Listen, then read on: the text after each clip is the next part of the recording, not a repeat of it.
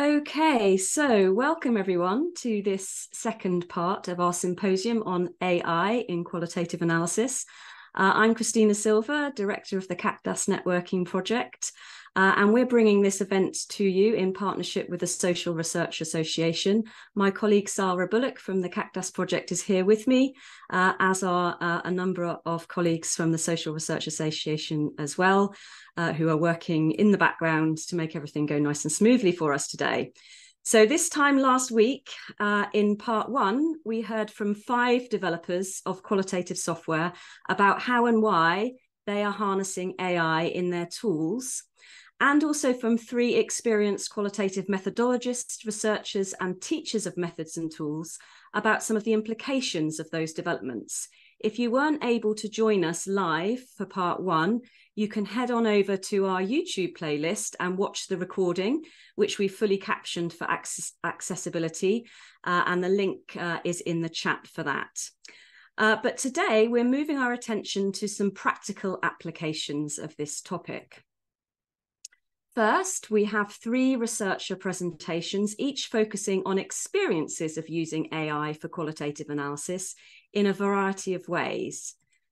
We begin with a presentation about the use of ChatGPT by David Morgan, in which he'll draw some comparisons in terms of process and findings between analysing the same set of data with and without ChatGPT. We'll then hear about how generative AI is being used for ethnographic projects within a global market research agency. And Heidi Hasbrouck and Deana Kotiga will show us how they've been using Ipsos's internal generative AI facility throughout the process of an ethnographic project. Then, in our final researcher presentation today, we're moving away from generative AI a little bit to focus on a range of machine learning tools available in established qualitative software programs. And Steve Wright will discuss making informed choices, explaining insights, and reflect also on the importance of transparency. Those presentations have been pre-recorded, and after watching each one, we'll have a few moments, hopefully, for a couple of initial questions from the audience for each speaker. So as they're speaking, please do post your questions in the Q&A space. Then, after all 3 presentations, we will move on to the final session of this symposium, which is a panel discussion on the opportunities, challenges, and ethics of AI for qualitative research. That session is chaired by Isabella Piera, who is the head of qualitative methodology at Ipsos, and she will be discussing a number of issues raised throughout both parts of this symposium with respect to the rise of AI for qualitative research in different contexts, with our panelists, Prokopis Christou, Donna Phillips, and Sylvie Hobden. We'll introduce you to our panelists and share their details later on. Okay, so for now, without further ado from me, I'd like to get on with today's programme and introduce you to our first researcher presentation. David Morgan is an Emeritus Professor in the Department of Sociology at Portland State University. He's an interdisciplinary research methodologist, and he's widely known for his work on focus groups, mixed methods research, and qualitative data analysis. He's currently the series editor of the Qualitative Research Methods series, which you may know as the Little Blue Books. But today he's here to speak to us about something I know that there's a lot of interest in: analysing qualitative data using ChatGPT.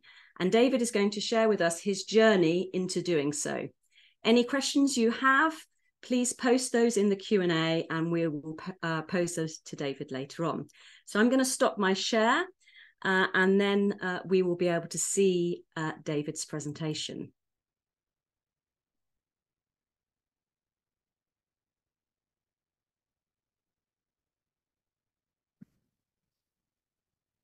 Hello, my name is David Morgan, and welcome to my presentation on analyzing qualitative data using ChatGPT and a researcher's journey.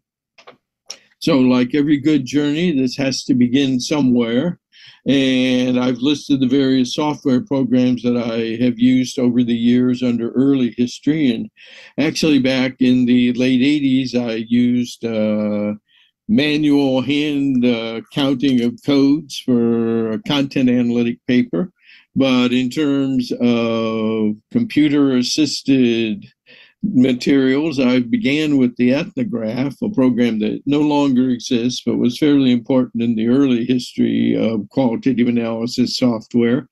And then moving on, I taught for some years, a graduate seminar on qualitative data analysis. And we used Atlas TI because our university had a site license for that. Some years later, to that course, I added a unit on deduce so the students could see, differences between kinds of qualitative analysis software. And then finally, my own personal preference is for Max QDA and various projects I'll show you today. The original analyses were typically done with Max. Okay, and more recently, these two bullets represent two different parts of today's presentation.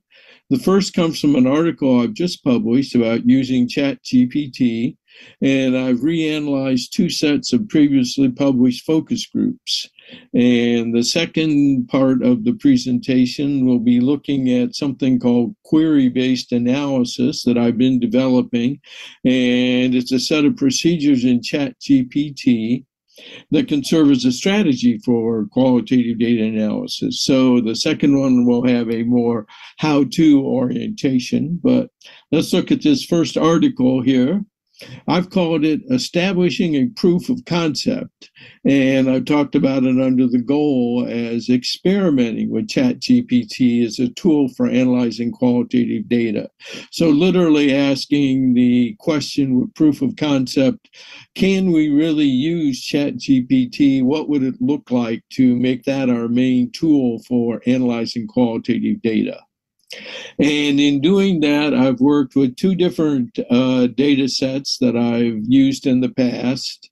And I wanted to compare the outcomes from using ChatGPT to the results I got from previously analyzing these two data sets. The first data set has to do with the experiences of first-year graduate students. There are 6 focus groups total in the data set.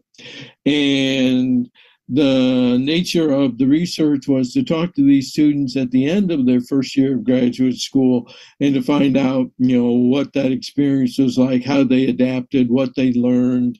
And in particular, from my substantive interest, it has to do with socialization to new roles. And so we learned quite a bit about those students.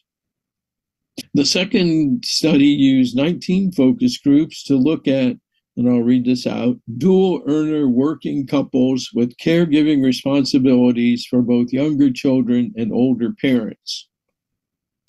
So these were sets of spouses that both worked, and along with that, they had children under the age of 18 and parents over the age of 65 who they were providing assistance to those older parents. In the US, we sometimes refer to this as the sandwich generation, in the sense that they're sandwiched between caregiving for younger children and older parents. In this case, we added more complexity by having both of the spouses working, and that complexity is what led us to do a full set of 19 focus groups. So what was my method for this exploration with ChatGPT?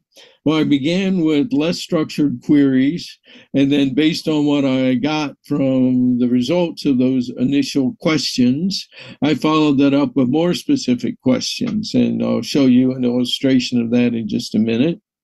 The overall results were that both cases demonstrated that ChatGPT can indeed be a powerful tool.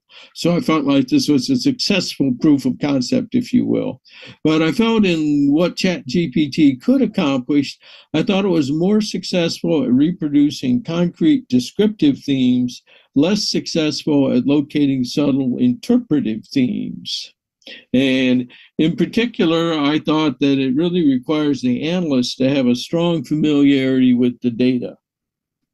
And so in looking at the overall analysis process, it isn't like you can just, throw the data at ChatGPT and get results back. Instead, you really have to know your data to guide the questioning and answering you're doing with ChatGPT. And so we'll see a little bit of that on the next slide. And overall, my conclusion was that ChatGPT as an analysis tool, it has really the potential for disrupting coding as the dominant paradigm for qualitative data analysis. And we'll talk more about this on the last slide.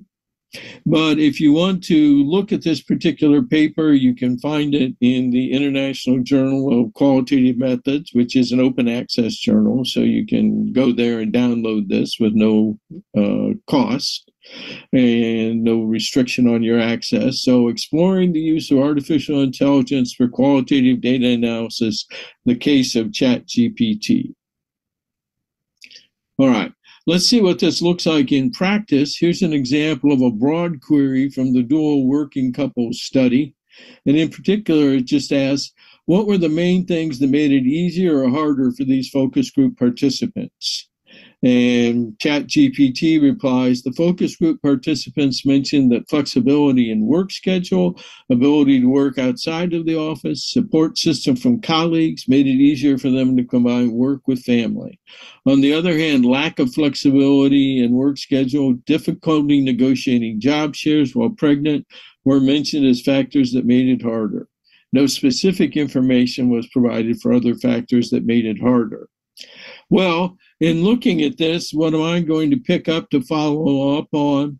Well, more specifically, I see that it mentions flexibility in both the things that made it easier and an issue in things that made it harder. So I'm going to pick up on that, and then these are illustrations that are drawn directly from the paper, and I'm going to query, what do these participants mean when they talk about flexibility? Well, I'm not going to read all of this, particularly in the interest of time, but I'll say a little bit. When they talk about flexibility, they're referring to the ability to adjust their work schedule to accommodate family responsibilities.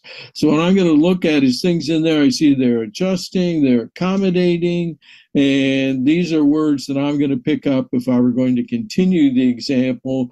I see they're also balancing work and family obligations. Here's another mention of adjusting. They're reducing stress. They're managing work and family responsibilities.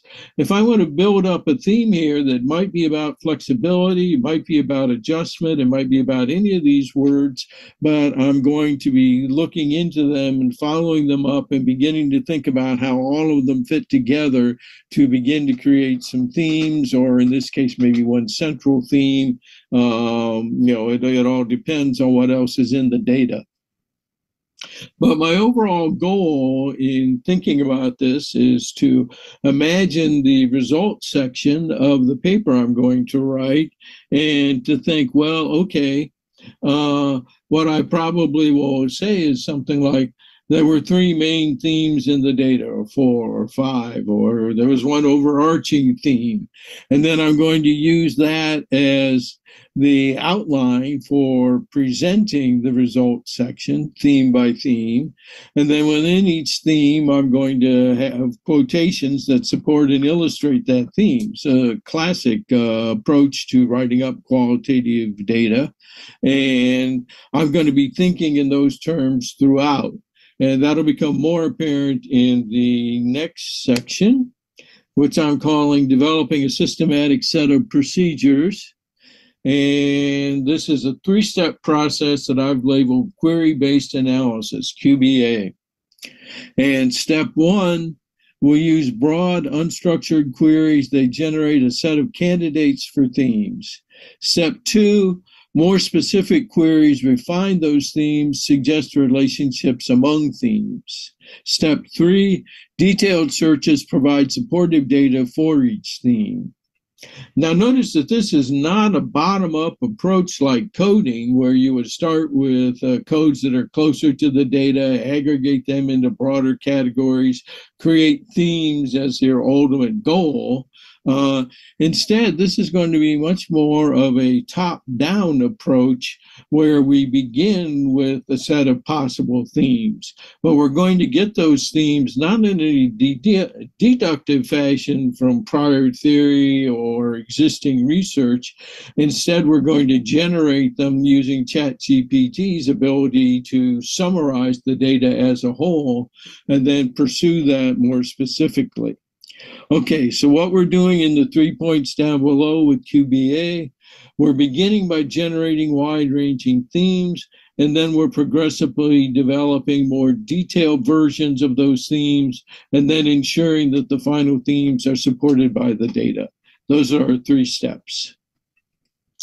All right, so here's the second research project I'm calling it, really the third data set, but I did the other 2 under very different motivation, that proof of concept.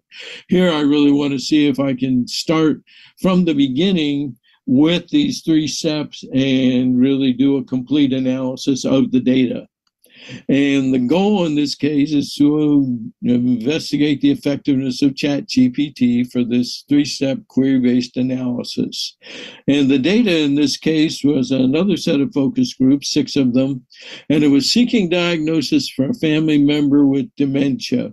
So substantively, one of the things about dementia is that the patients themselves are, of course, going to be having difficulty recognizing their own symptoms due to the issues around memory loss. So it's up to the family members to both notice these symptoms and think about what they mean, and then decide what they're going to do about them, and in this case, ultimately seek diagnosis. Okay, the results, we produced 6 basic themes and 2 broad sub-themes, leading to the conclusion that ChatGPT combined with query-based analysis can definitely do high-quality theme-based analysis. So the sort of thing that we're aiming for in writing up our qualitative results, the analysis process, and the outcomes that we're seeking, we've really got a good fit with this set of procedures and this particular research tool. So let's look at how this works. So first, we're looking at querying for the basic research question. And again, this is from the seeking diagnosis data. Here's a question at the beginning. Give me a list of the key themes that affected when and why these caregivers sought diagnosis.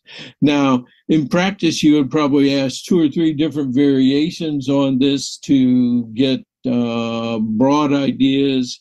You can also ask for, say, it says, give me a list of the key themes. Well, that's probably going to be bullet points. You can ask for a longer list. You can ask for, give me more detail. So you can do a number of things to get started. And in the work I'm doing, I've listed several different strategies besides just using the basic research question, like using the interview questions as a way to get at these key themes. At any rate, the goal is to develop this list of potential themes. One of the things you see in the literature, these would be called candidate themes, and then querying to refine them. And the question there to ChatGPT is, give me a list that tells me more about the earlier theme of need for a specific diagnosis. Okay, so one of the things that came out of the list in number 1 was, and it showed up consistently across different variations of that listing, was the caregiver's need for a specific diagnosis. In other words, what's going on here, and in particular, ultimately going to a medical clinic to get this sorted out. That was a tremendously important aspect of the overall experience that they had. And to refine it, I've asked here, again, using the fact that ChatGPT learns more and more about what you're doing by the questions you ask. Give me the earlier theme, need for a specific diagnosis. Tell me more about that. And so it goes through the data set and finds quite a bit of material related to this more specific issue. Finally, in the 3rd step, we've got querying for specific quotations, and the question is, give me direct quotations from the data that are related to the need for a specific diagnosis. So I've settled on that as one of my themes, and I want to now collect quotations from the data that are related to that theme. Okay, the conclusions from this second study are ChatGPT and query-based analyses can produce broad, comprehensive themes from a very general set of questions. So that's step one. But that requires human judgment.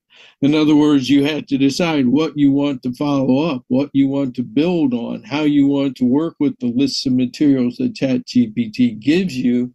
Again, as I said earlier, you can't just throw the data at the program. And that goes for the other 2 points here. It can create more refined specific themes, give you insights into the relationships between those themes. Again, that requires human judgment to decide, what are you going to pursue? How are you going to choose the ultimate names and content that you give to these themes?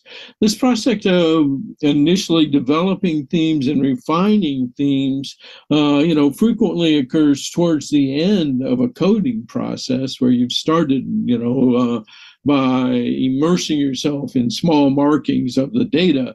But here with ChatGPT, we can get into the core of the data much quicker, and we can define it much more effectively. So I think it's much more efficient. I think it's much more effective. The last point here about searching for and supplying quotations, again, that requires human judgment to pick the quotations, but that shows you clearly the parallel with traditional qualitative analysis, because you're always going to have to select the quotations to go with your themes. And so here, ChatGPT gives you a lot of raw material, and you have to be selective about which ones ultimately go into your report. So the bottom line here, which most of you probably already had a chance to read, in AI jargon, there needs to be a human in the loop at all times. So this loop back and forth between the analysis and the conclusions is not automated. It's human driven. And I will say some of the things I've seen about the description of ChatGPT talk about it as an assistant. Boy, I think of it as something more powerful than that, and I haven't really come up with a label yet. I mean, one word would be collaborator, but that sort of anthropomorphizes it as if it's somehow really your team member. And it is a tool, all right, but it's a very powerful tool, and I think much more powerful than the word assistant would convey, at least in my opinion. Okay, what about the broader implications of all this?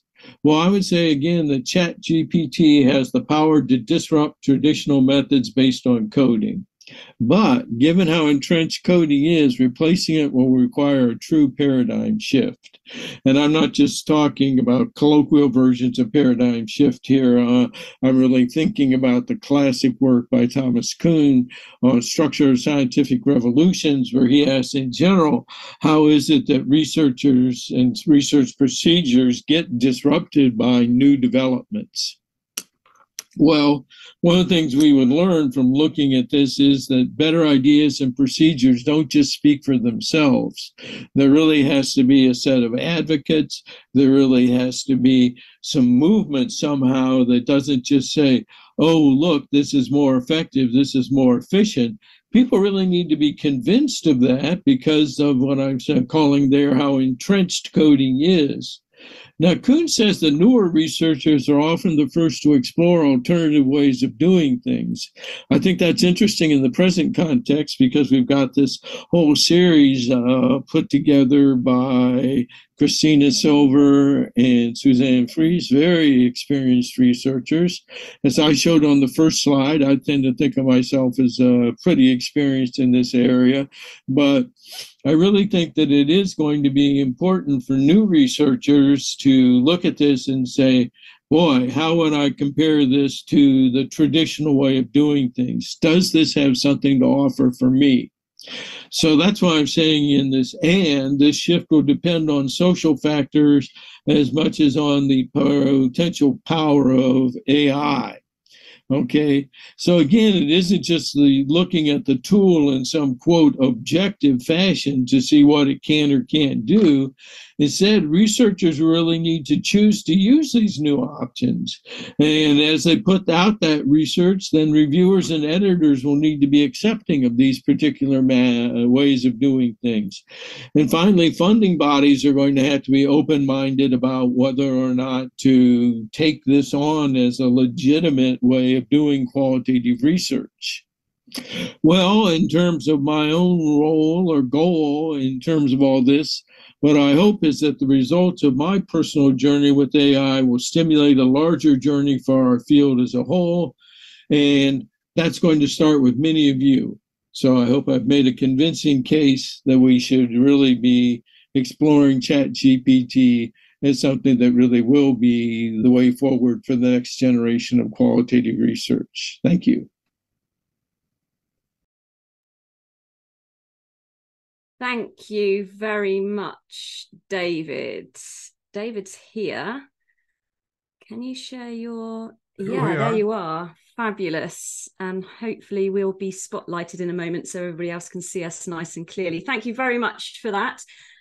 There's been lots and lots going on in the chat. I know that you've been answering a couple of the questions along the way, but quite a few of those questions, David, and quite a lot that we hear outside of this symposium as well relate to the concerns about the idea of uploading participant data that has been generated for qualitative research purposes into ChatGPT. So I just wondered if we could start there with what your advice is around that kind of the morality, I suppose, of that that side of things. And I can't claim to be an expert on that. I will say with all three of the data sets, they were certainly IRB approved for typical purposes, but they're also all of them 10 or more years old. They're thoroughly anonymized. So those are the main things I relied on. But I think there's a little bit of misunderstanding in general here. ChatGPT can indeed use your data for what it calls training purposes. So for the future of the program, it needs to be continually absorbing more and more data. I mean, its basis now is like maybe 10,000 Wikipedias, something like that in terms of what all it's absorbed from the internet. And I know from our panelists last week that it's certainly possible to obtain agreements where they don't use your data for further training purposes, but I didn't go through any of that. And my analogy is a little graphic here, is that ChatGPT digests your data. It's going to absorb it and take it apart, and nobody will ever see it again. It's not like you can somehow reconstruct it from what's in ChatGPT's training materials.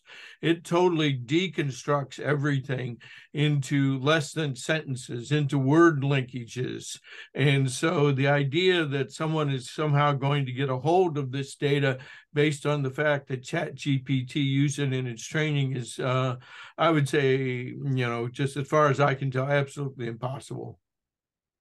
Okay, so I guess related to that is that each research team or individual researcher would need to look at these kind of ethical issues in the context of the particular study. Would you agree with that?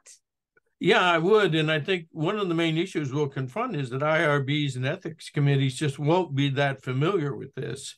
And so I think it'd be an obligation for people like me to actually learn more about it and to put that into our publication so that subsequent researchers can really learn from early experience. But in my case, I felt confident with the data being so old and so anonymized that I didn't have any problem, particularly given what I know about ChatGPT's use of data for training. It's just not going to be recoverable.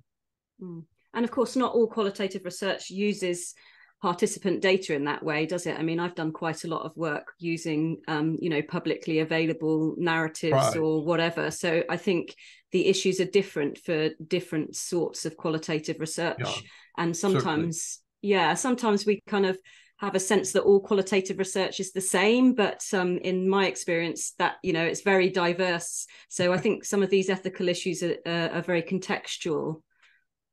Mm-hmm.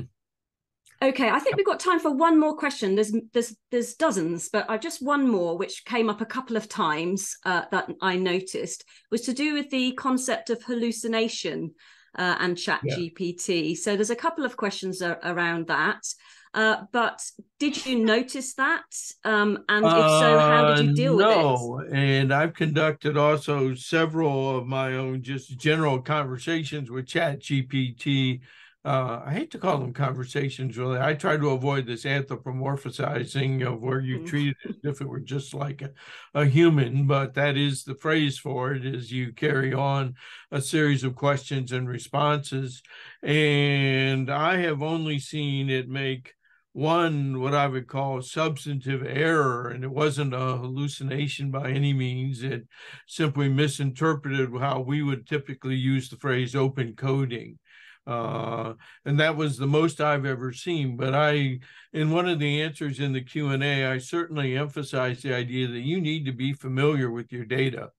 Okay, so you can't just take raw data and expect it to give you insights without you knowing whether or not those insights have value. So I think one of the things that's gotten me hooked on this is just that when I ask it broad questions, the answers that come back are just so on target. They address exactly the same questions and issues that I encountered in my own analysis of the data. And I don't know that I want to say it's quite scary. It's maybe a little bit eerie, in terms of, wow, how is it that good? And so that's what's kept me going with it. But again, that's because I know my data. And in this case, I've done previous analyses, but, almost any analysis process that you look at in qualitative research is going to begin with step one, familiarize yourself with the data. And I think that's really true here. You have to, so if you've collected your own data, let's say that particularly you've done interviews and you were the interviewer or the moderator in the focus groups, then you're probably pretty familiar with what you've heard.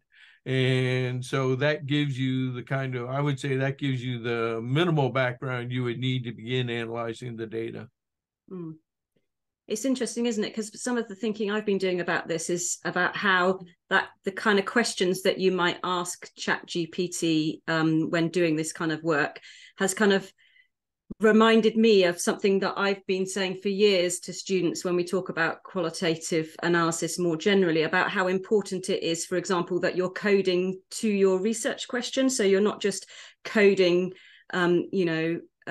related to sort of whatever's there, but that the coding has some kind of analytic purpose. And it seems to me that what you've just been describing is kind of has parallels to that, is that we don't just sort of delve around blindly in our qualitative materials, but we're doing that always with some kind of focus. Right. In this case, I think it's very different from, I just want to keep emphasizing the difference from coding, because you start there by building these small units from being close to the data.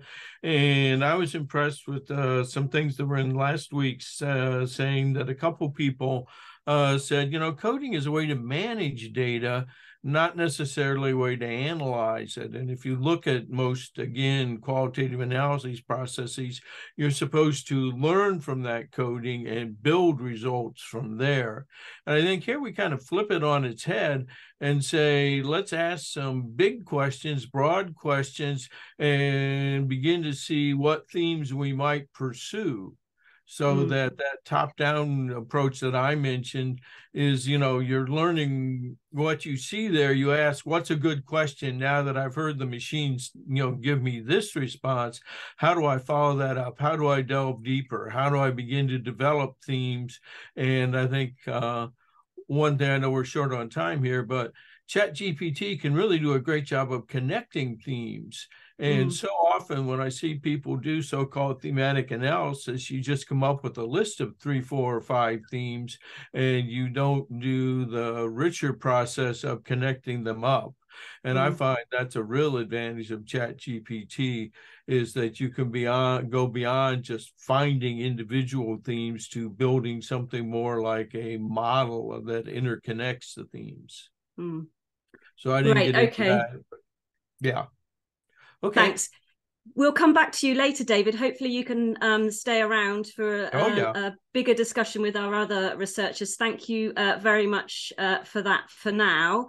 I'm going to move on and just share very quickly my screen again so that I can tell you about our next researcher presentation, which is coming from Heidi Hasbrouck and Deana Kotiga, who both work at the Ethnography Centre of Excellence at Ipsos. So let me tell you about Heidi first of all, who's a visual sociologist.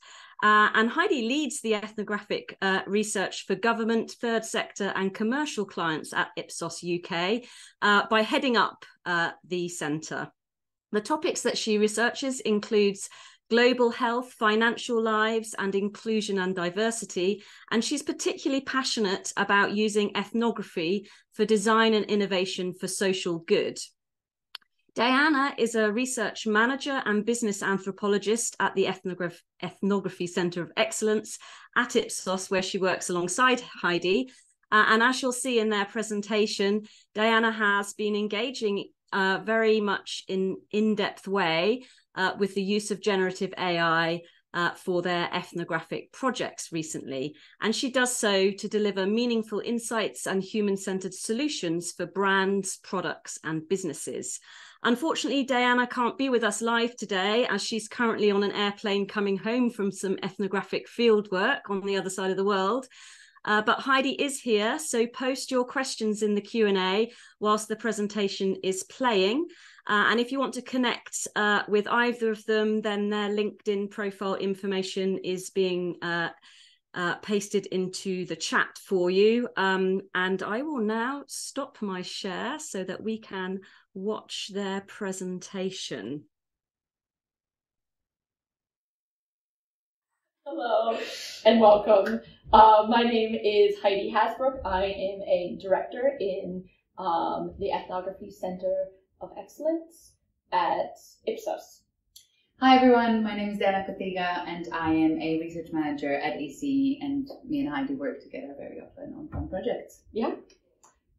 So first, we're here to talk to you about how Ipsos broadly is using generative AI, but then more specifically how we are within ethnography. And we are going to bring to you a case study to kind of talk through that. But before we do that, Deana, do you want to explain what is Ipsos Facto? Yes, so Ipsos Facto is an internal AI program that Ipsos has developed with privacy in mind, which means that none of the data that's put into it is actually going anywhere else. It's firewalled, and we also make sure that that's respected by not putting any private information from our participants, just to make sure that we're covered in all of the senses. And this helps us use AI in an ethical way while doing market research. Yes. Again, before we go into our case study, some of you might not know what ECE, our ethnography team, does within Ipsos. We do mainly visual methods, sometimes not, but mainly visual methods, where we capture the full contextual lives of our participants. And we're looking at not just what people's values are or what they say or their intentions, but we're also observing in real life how that plays out. What are their say-do gaps? What is the context of their lives? How a specific issue or product or regulation or whatever it might be fits into the larger context of people's lives. Our analysis can get really big and really unruly because we are filming very long days, and we come back with hours and hours of footage from around the world. And that needs to be sifted through, that needs to be categorized, it needs to be coded, that needs to be analyzed as a data point. And then it also needs to be brought together both in films but also in reports and presentations in kind of more bite-sized and communicable ways. So it means that often our process can feel long and exhausting, and exciting, but exhausting. And so we were really excited about generative AI because we thought about how we can use it to kind of tackle some of the speed of things, but also stress testing, all the different ways that generative AI can support us. So should we talk about the case study? Yes. So now we're going to take you through one of our projects that Heidi and I worked on together recently. And we can take you through each different part of the project that we used the Ipsos Facto in. So the project we worked on was a international multi-market project about accessibility and home care. So we had a lot of participants that we were working with. Me and Heidi are both very interested in accessibility, in design research, how to create better products for everyone. And so we were both very excited about this. And at the same time, Ipsos Facto came in, so we were also excited to start using this fairly new tool in a project that we were thrilled about. Yeah. So the project was for Unilever, and it was both for their innovation, but also for their communications and considering what's landing. So accessible or inclusive design of communications and inclusive design of actual products.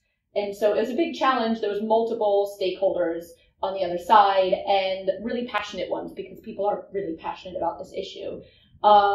We had the challenges of also doing this in a pretty tight timeline. So thinking about also being able to build our analysis and keep giving insights to our stakeholders as things are happening and emerging in a kind of faster paced way so that they can keep thinking and building their communications and innovations and not just waiting 3 months down the line until we reveal everything. So this was some of the challenges we were thinking about.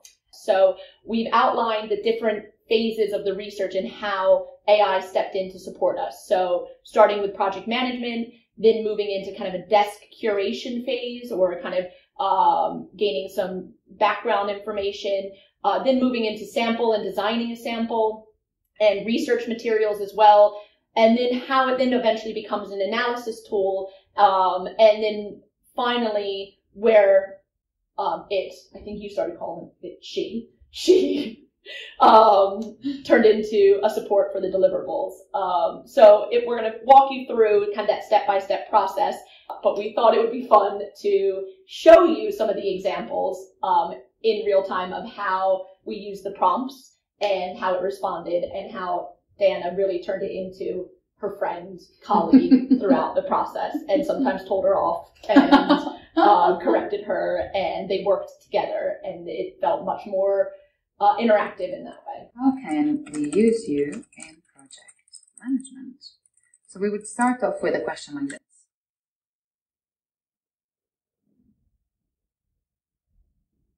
We got an answer that I'm not too happy with. I'll ask it to give me a list.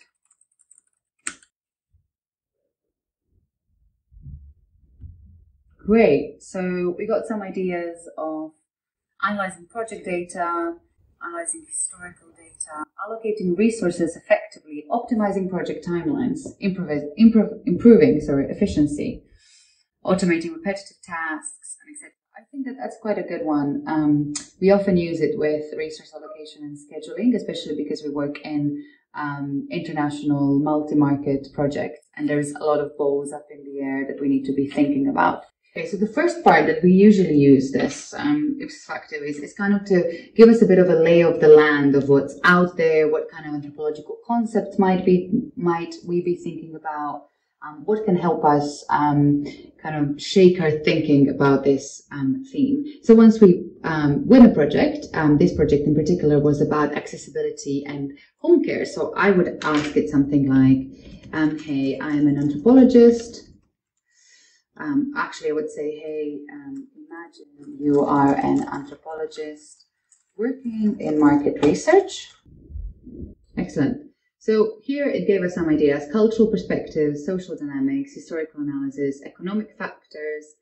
I like these, but I would kind of want a bit of a better model that I can be working with. So I can ask it, I say, I like these because I said I like you, I also like but I like these. Can you please give me some anthropological models of accessibility? Excellent. So we came up with the social model of disability, the cultural model of accessibility, the intersectionality framework, the human-centered design approach, the biopsychological model of disability. So these are all quite good. So at this point, I would probably, if I was interested in any of these, just kept asking him to give me more information in some of them. But I would say this is kind of already a great start for me to start thinking about this research and diving deeper. So usually what happens is I try to stay within the same conversation, if possible, because I kind of have an idea that it's learning from itself and from the conversation and taking into account all of the information I have given it before.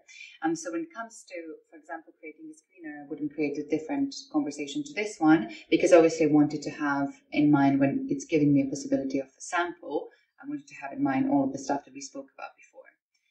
So for example, now I can ask it to help me come up with a complex sample that would cover all of the client needs, right? So I'm going to say, okay, now please help me create a sample of 12 people. So the more you give it, the more it gives you. So it really depends. The quality of your input is going to obviously impact the quality of its output. So it's interesting. It gave us John, a 40-year-old male with mobility impairment due to a spinal cord injury. He uses a wheelchair and requires accessible ramps and wider doors in his home. Right, so there's kind of a wheelchair user. We have someone with visual impairment who relies on assistive devices. We have someone with a hearing impairment. We have someone with cognitive disabilities. Then this is a really interesting one. There is a 35-year-old pregnant woman with temporary mobility limitations. So that would also be quite interesting, in the idea that accessibility changes throughout your life and you kind of dip in and out of different mobility, being more mobile in different ways. So this is how we can use it to help us build the sample. So after selecting the sample, this is obviously not an answer to our questions about the sample, but kind of a starting point, and it actually raises more questions that we can share with the client and get us both thinking in a very collaborative way about who are the people that they actually want to meet. So it's kind of a starting point rather than a ready-made answer. So once we've sorted the recruitment part out and we have to create research materials, what I like to do is I like to brainstorm with it some kind of, basically what kind of questions can we be asking in our briefing sheets. So for example, in this case, I would say, okay, thank you for the sample because I liked it. It's good to give feedback. You're thinking now, please me create a discussion guide for this project. Want to make sure I am asking the right questions while also making observations. Can we start off with you giving me a list of topics you think we should when it comes to accessibility and home care? Certainly, here are some topics you could consider when creating a discussion guide. So daily living activities, I like that. Environmental factors, so understanding how is the physical environment of the home affects accessibility, like that. So that's something that we will be observing. So I like these topics. Can you give me more? Right? It's always good to not give it a certain number of topics, because then apparently I was told you limit it. So I always keep it broad. Transportation and mobility, personalized care plans, assistive technology, it's very interesting. Community engagement, financial support, inclusive design, quality of life. So we like that. So we can then tell Ipsos Facto, okay, can you now please create a discussion guide having these in mind? what happens at this point is you wouldn't just take this. There's a lot of kind of collage happening. So there's a lot of copy pasting or taking this and adding stuff, asking it to kind of maybe elaborate on some questions or word something differently. So it's kind of like it's as if it's your colleague that you're working on this with. So you're not working on it alone. But again, you don't really take anything for granted. You kind of always, I would never copy paste this into discussion guidance. You need to like think whether this works with your objectives a lot of the times. Sometimes it embellishes the truth, it lies, it pretends it knows stuff it doesn't. So yeah, but it's a great starting point. And as I said, I always have it open, and it's kind of like a constant conversation that's happening. Should we talk analysis? Yeah. Okay. So when it comes to analysis, what we usually do, as you mentioned before, we have a lot of data that we're going through. So if the factor doesn't, we still do all of that analysis. So what happens is that it helps us after our analysis is finished. For example, I would give it my notes that I've been making while I was engaging with the data, and I would ask it to maybe give me different topics or tell me which stuff missing from my thinking, or tell me if there are some other models out there that I could be using or thinking about. Yeah, I think I noticed like something that I really appreciated with this project and the way that you were working with it also was, so we work with ethnographers around the world. English is their native language. One of the reasons that we work with them is because they speak the native languages of the places they're going. English isn't your native language either. And so often we're getting notes from the field and we want them fast, and we want them back so we can start thinking while people are still in the field. And they're never client facing. You know, they are they're people's minds, they're thinking through, there's the details in there, and it's amazing. But previously, it would take us quite a long time to turn that into, for example, a bio card of a participant.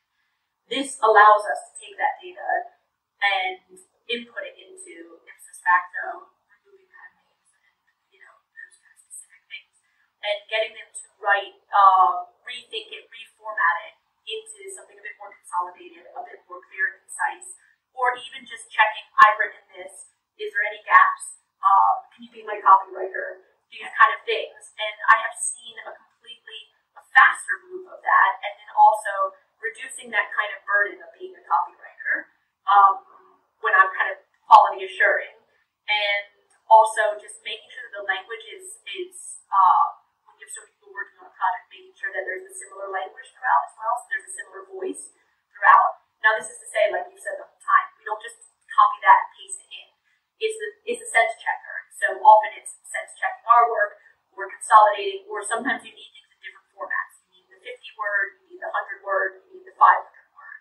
And getting that faster cut for notes from the field, or being able to give our clients something while things are happening in the field without it turning into a massive burden. Yeah. And I've definitely noticed that when it comes to my deliverables to senior people, I feel, because I've always struggled with simple English. So it really helps me that. It helps me kind of like streamline stuff, say it in a more simple way, in a more eloquent way, you know, because a lot of times kind of when you think about analysis, you're kind of just jotting down everything, your brain is working really, really fast. And then that's great. But then when you're actually writing it, then it's kind of double the work, right? Yeah. Because now I have to make it into something that clients can understand, especially when you're speaking about anthropology. You have to make sure that you're not using anthropological academic terms that are quite insular in their meaning. So that has definitely been a help. Yeah, it's a great example, because I think you can get in your own bubbles, and you can make the AI be like you did, which you showed in the example. You know, you can make it be an anthropologist right now, or be somebody that knows nothing about anthropology, be a marketing person right now, or be a designer right now.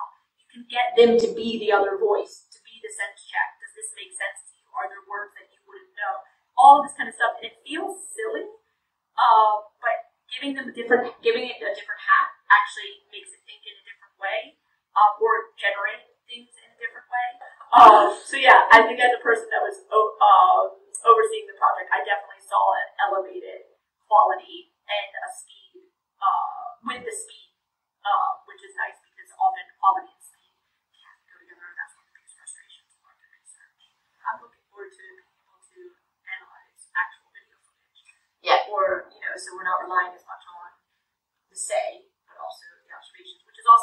why the field knows becomes so important. Because we're also, now that we have this generative AI, we're getting our ethnographers in the field, whoever's in the field, it's you, me, to write more descriptively, write the thick description, the anthropological thick description of what they're seeing, what they're feeling, what they're sensing in the space, not just what people are saying. Because all of that description then we can utilize within generative AI to have that kind of analysis early and not relying on a transcript of an interview that you might want to put there and say, find me the themes.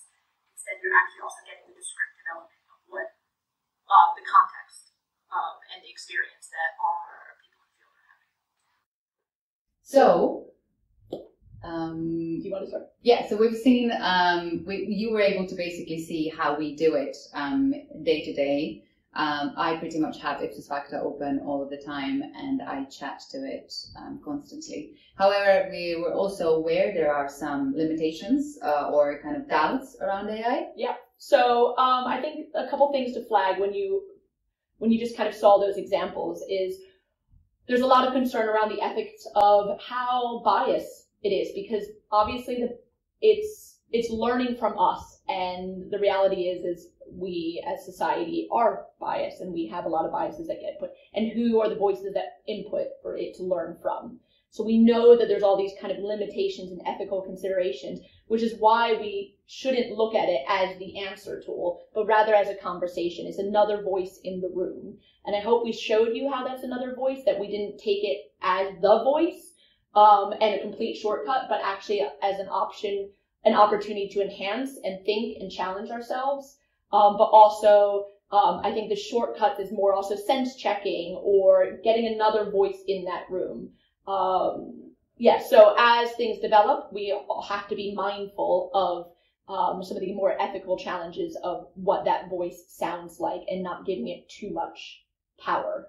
Yeah, and Ipsos definitely has that in mind. So there are developers that keep developing this tool. It's definitely not perfect. Yeah. It might never be perfect, but as Heidi said, it's kind of a conversation that's happening. There is a lot of working groups throughout the business, and I'm part of one of those who are kind of using it a lot all the time, noticing what stuff needs to be improved, what stuff's missing, what's doing well, and kind of sharing the excitement with our colleagues. Yeah. And so what we showed you today, I guess you could say, is almost the beta version, the baby, that's going to keep growing over the next couple of years. Yeah, and hopefully this is a useful conversation starter and gets you to think about how you might find it valuable and where you can use it, not just in terms of analysis, but all of it, all of that process of research. Yeah, definitely. Okay, great. Thanks. Any questions? Cool. Okie dokie. Okay, thank you very much. Heidi, there you are. Welcome. Hello. Lovely. Hi, lovely to see you. Thank you so much for your presentation and for being here. We've just got a couple of minutes for a couple of questions. I was going to ask you the question about confirmation bias, but I think you spoke to that right at the end with Deana, so I won't go back to that right now. So I wanted to ask you something about your clients' perceptions about this. So not so much about the ethical issues, because I know you handle that by having your in-house AI that's firewalled and so on. So some of the issues we were talking about uploading to ChatGPT with David earlier are different for you.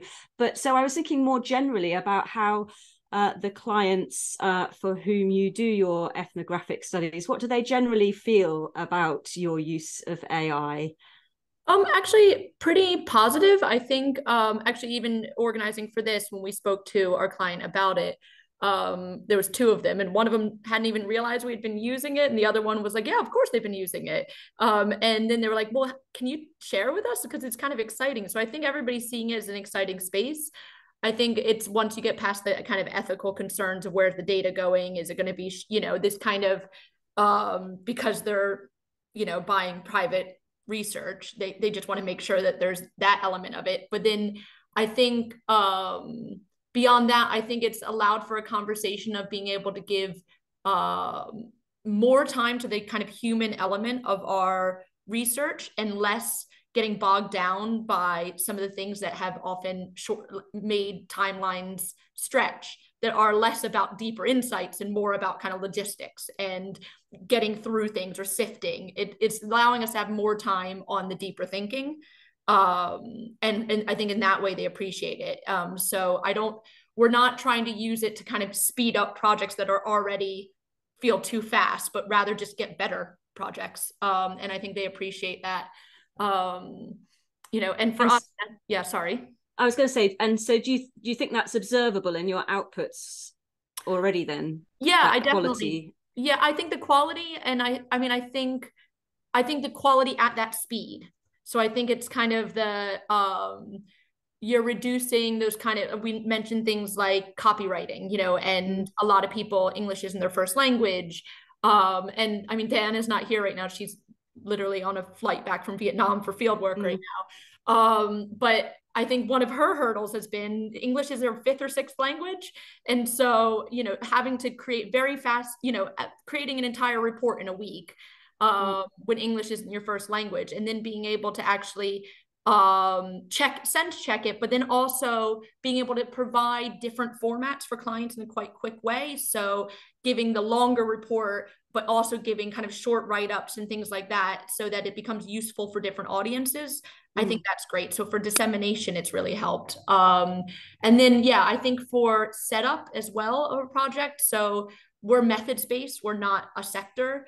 And so us being able to get up to date on a new kind of brief, my briefs range from international development and global health to government research to FMCG to automotive to whatever, so all of a sudden I have to become a car expert, but then the next day I'm an expert on tax. So being able to kind of get up to speed and not necessarily know everything and use it as an encyclopedia, but know the frameworks to the way people think within those sectors or within those spaces. So you saw at the beginning, we even just thought, we're doing this project and asking what frameworks would be relevant to just help us start thinking from the very beginning and giving us like, okay, yeah, I remember these from my undergrad days or my master's or my PhD, you can, okay, yeah, that would be actually quite useful. And so then you can get deeper quicker and start building in. And actually, it was great because we used some of the frameworks. So we used frameworks around, around different disability frameworks that we actually used in the workshop with the clients. So we were able to bring them on board with things that were more theoretical, but also really important in terms of kind of activist disability research and things like this. So I think it kind of gave that extra level of depth. Yeah, so you say depth, but also breadth, as well, isn't it? Because if you're asking, so the fact that you're using it throughout the process and asking about potential frameworks and having maybe some, we talk about confirmation bias and things about, things what we ask for and being told what we already know. But it seems to me that some of what you're doing is broadening that out and saying, well, what else is out there that we might not otherwise have been thinking about? Exactly. Is that fair to say? Absolutely. Yeah. I mean, it's the way we frame it as another mind in the room, so that you're not alone in your thinking and you're getting pushed a little bit more and kind of going, well, what would other arguments be? Or what would another way of looking at this be? I mean, I actually was just on field work this past week in Kazakhstan for a different project, and I had about 8,000 words of field notes, which was just me, in the evenings writing down all the things I kind of observed and heard and everything. And then being able to put it into the generative AI and say, what are the themes emerging out of here? And it might be a confirmation of what I'm already noting, but just getting it to be reorganized in a different way and then going, oh, okay, yeah, that is there. But then digging deeper and seeing if there's anything else they might have noticed, which it did. And I was like, oh, I hadn't actually thought about that one. There was some confirmation, but there was also some kind of pushing me to think, is that a theme? But there is limitations with that because it's generative. So it does try to find it tries to deduce, right? So it tries to find, okay, there are these themes, and it kind of creates everything equal, Whereas actually in reality, especially with qualitative and ethnographic research, it's about finding sometimes that nuanced, odd detail and pulling and pulling that out and making something more from it, or thinking harder on that one thing. And generative AI is not going to do that. It's just going to kind of thematically say, here's 8 ideas. So it's still up to you as the human to kind of go, you know what, there's something really interesting about that one little object or that one little moment or that one little sentence that we need to be thinking more about. So, you know, it's still, again, a conversation. Yeah, so not a replacement. I think we'll come back to these issues again later. So we're going to have a longer chat after our next presentation. Thanks so much for now, Heidi. Really appreciate that, and lots more to discuss later. But for now, I'm just going to share my screen again so that I can introduce everybody to our last researcher presentation for today, which is coming from Dr. Stephen Wright, who's an independent CAQDAS consultant and a certified trainer of several qualitative software programs, Atlas TI, MaxQDA, NVivo, and Quirkos, as well as very experienced user of other analysis packages. Steve's recently had a series of teaching datasets published by Sage Research Methods, developing guidance and approaches to working with new technological innovations, including some of the ones we're talking about at this symposium. His aim with those is to enable step changes in the scale and scope of qualitative research projects through integrating AI-powered auto-transcription and text mining. Steve's interest in methods development and digital tools developed through his PhD in technology-enhanced learning back in 2014. After 18 years working as a learning technologist at Lancaster University, where amongst other things he delivered qualitative software workshops, he's going to be starting a new post as a senior lecturer in medical education at the University of Central Lancashire from February 2024. So really looking forward to this. It's going to change our focus a little bit away from the generative AI onto the machine learning. So we'll now hear Steve in his pre-recorded presentation. Hi, my name's Steve Wright. I'm presenting about transparency and making decisions, choices, and explaining what you can find when you're using machine learning and some of the new AI tools with QDA software. So I'm an independent QDA consultant. I also work at Lancaster University. I'm just about to start a new role at UCLan as a senior lecturer. And I run training across a range of software and have been working on sort of developing methods, developing teaching data sets. Tried to generate an AI image to launch this. So I asked Bing to generate an image of a sentient AI robot explaining the Gartner hype cycle to a room full of human students. It kind of felt like a way of bringing this together. One of the other bits is that there's a lot of hype around here. So what am I talking about in this?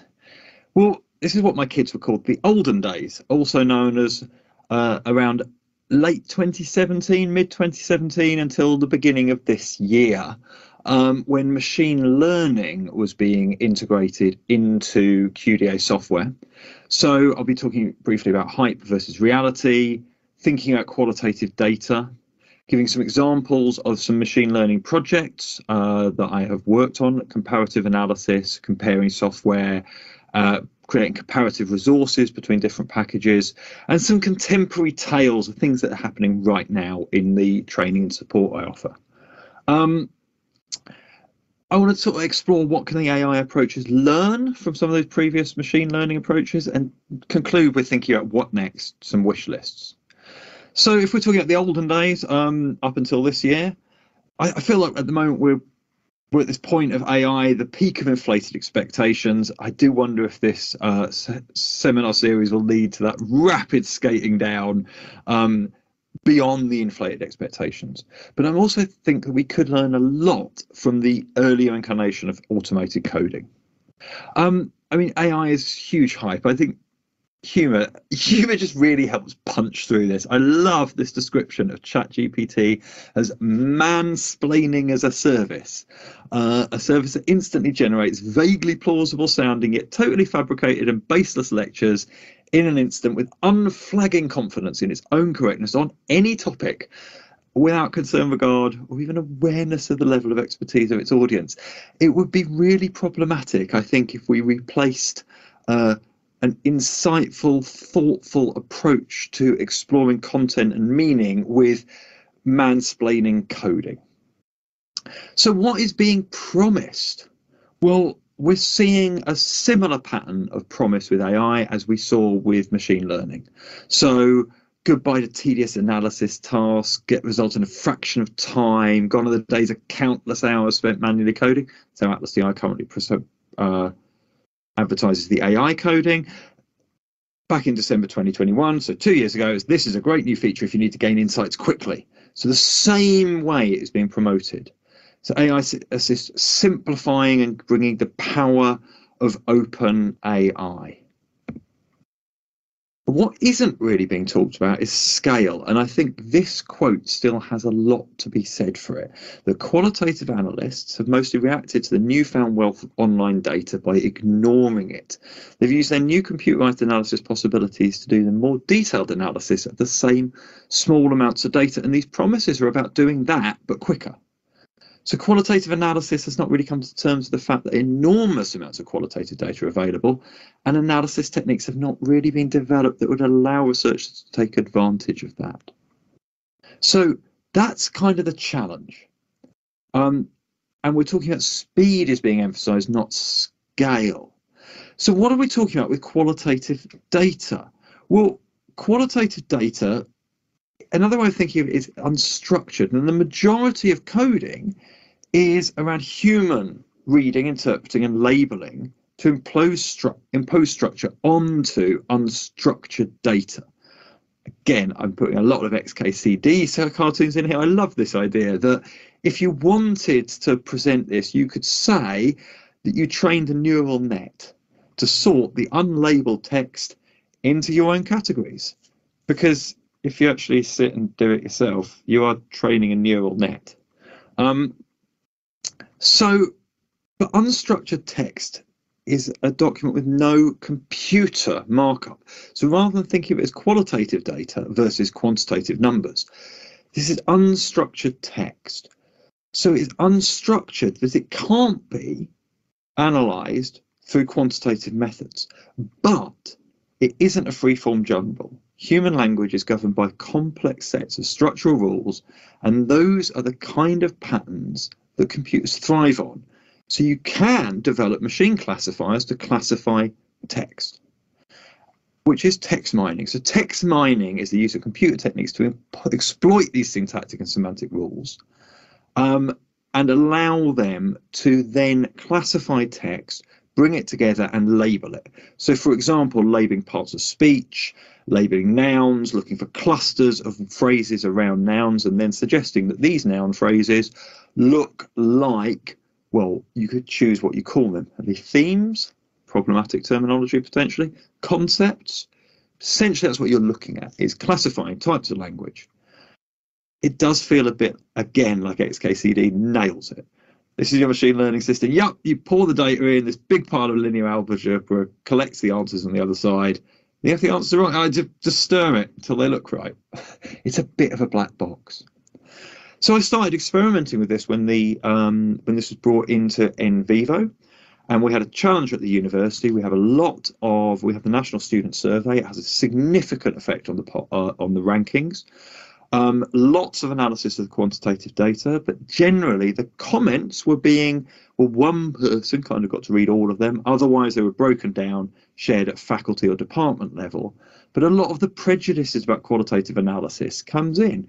There's no structure to the analysis. You just start reading, you have confirmation bias, you pick the things that you're like, yeah, I've always thought that. It's not systematic. So we had nearly 1,900 respondents. We had nearly 4,200 comments. They could be identified by department and faculty, but you couldn't associate them with the comp stores. So there was a limit to the mixed methods approaches. So key questions were, could we do it? Could we meaningfully categorize and organize this comment data? That's the methods question. If so, what themes and factors were related to teaching, learning and assessment, where there was obviously some negative quantitative results? What about negative sentiment, negative comments? But also, is there anything good in there we could pull out? And then could this be applied to other larger data sets, for example, significantly larger, 200,000 odd lines of module feedback?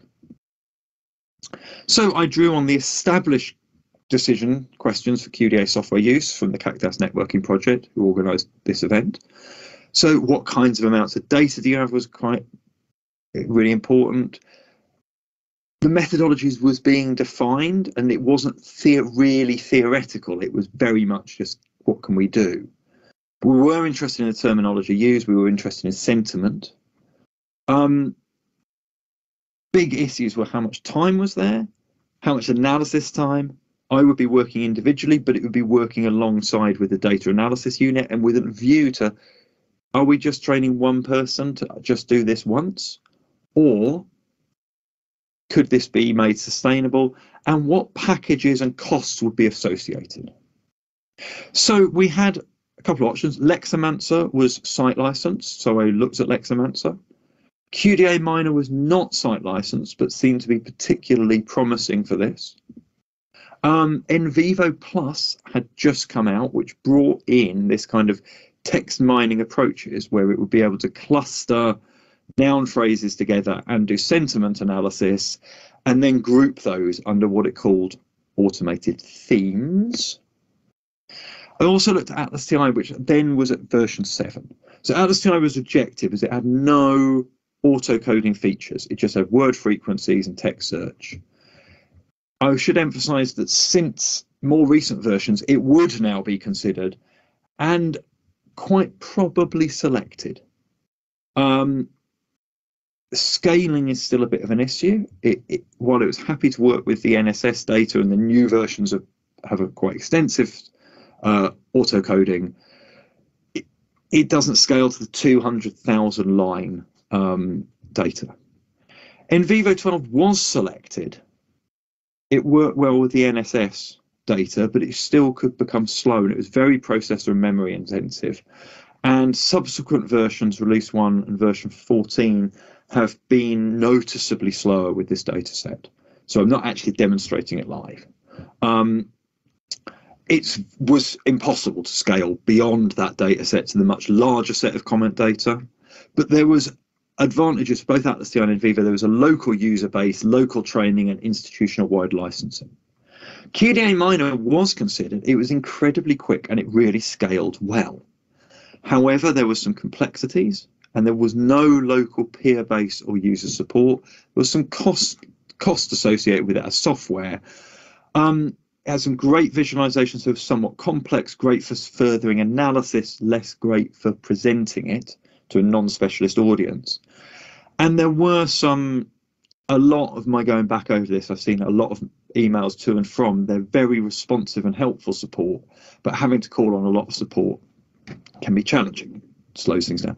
Lexamancer was considered. It was very quick. It was scalable. We had a license, but there was no real local user base. And ultimately, the thing that led to not going with it was that the visualizations were great for exploring the data, but actually what it was able to output direct from the program was much more oriented towards furthering analysis rather than dissemination. So then you'd have to take that data and do a lot more post-processing of that. And again, that's time. Now, the outcomes of this is just a caution to everyone. Be really realistic. It got pretty much a massive shrug. That's partly timing. I was asked to present this just when they got the TEF Gold, and it was me followed by the celebratory champagne. So I got all the attention you get if you are the person between a group of people, a load of work, and their celebration of champagne. But just remember that it's questions that drive research, not methods. So developing these methods is great, but people are only going to be interested if they can use them to answer a question. This did lead on to some subsequent work like that, where there was a question. A local district council had undertaken a huge public consultation, had 25,000 comments.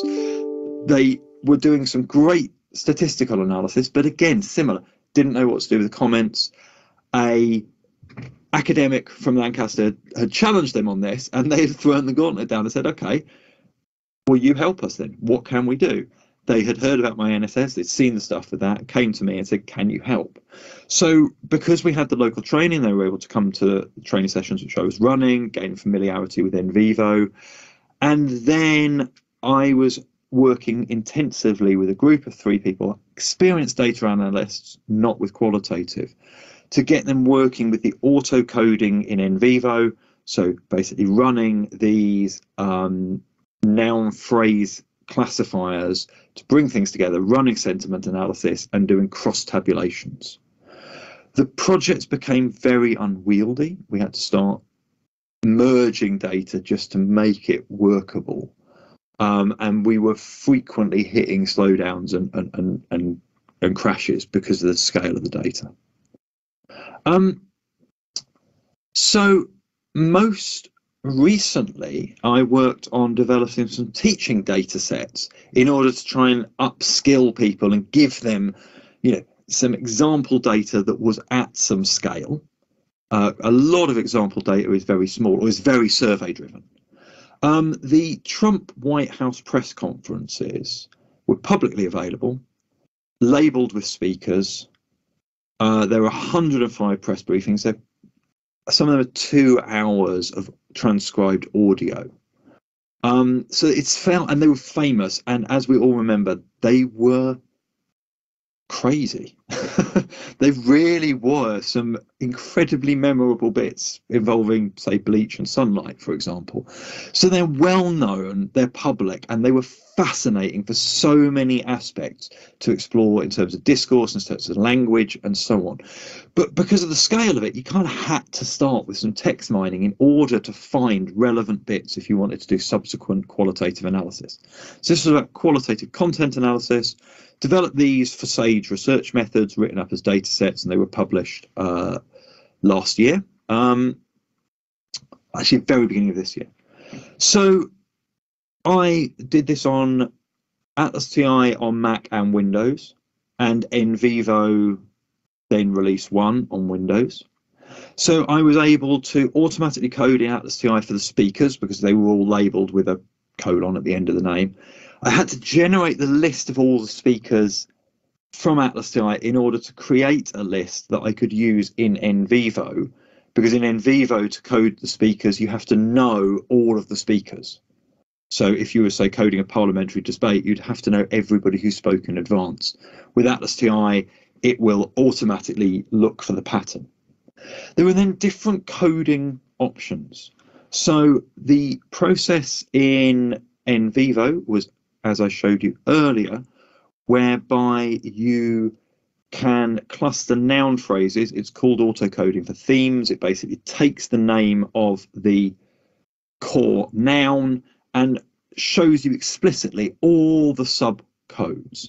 If I skip back to the previous slide here, you can see here I've organised academic staff. Under it is lecturers. And then under that is a whole series of phrases that include the word lecture, lecturers, lectures, etc. And those are clustered together under this heading, and then you can arrange those under meaningful categories yourselves. So that is how NVivo does this. It also does sentiment analysis, where it will give you moderately or very positive, moderately or very negative. It is not entirely explicit how the decision of moderate or very is given. You can also choose to autocode based on existing coding patterns. This is an amazing potential in that you are talking about coding some sections of data and then using that as a pattern to code onward. In practice, it has proved somewhat more challenging to use. And when I've worked with people on specific fixed data sets, we've coded a set and then said, please apply this to the further document. It hasn't managed to match it.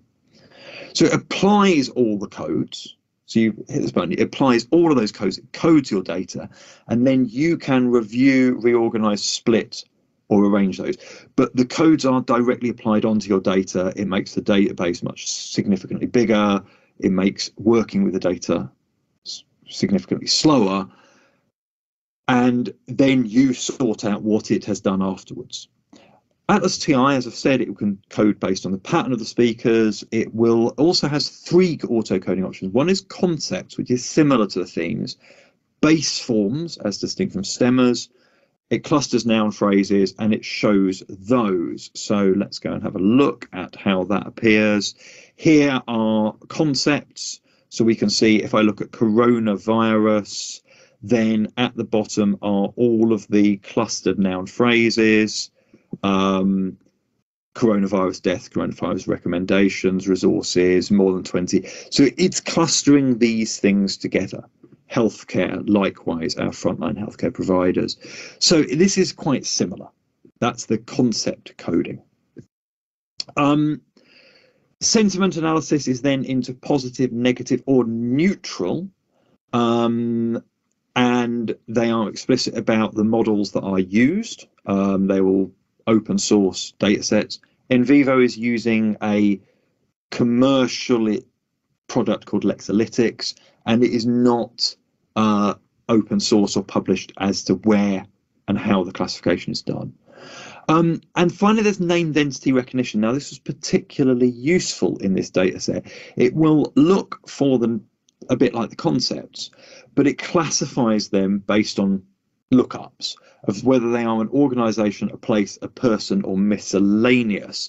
So again, here we can see you've got named entities for different locations, and I was then able to organize those myself into overseas cities, US cities, US states and territories, or countries, and make decisions on the classifications. And classification is never neutral. So, for example, where is Russia? Is Russia Asia or Europe? It's interesting to note how Africa, only a handful of African countries, only Morocco and Nigeria were mentioned. Everything else was just Africa, whereas people didn't tend to talk about other continents in that way.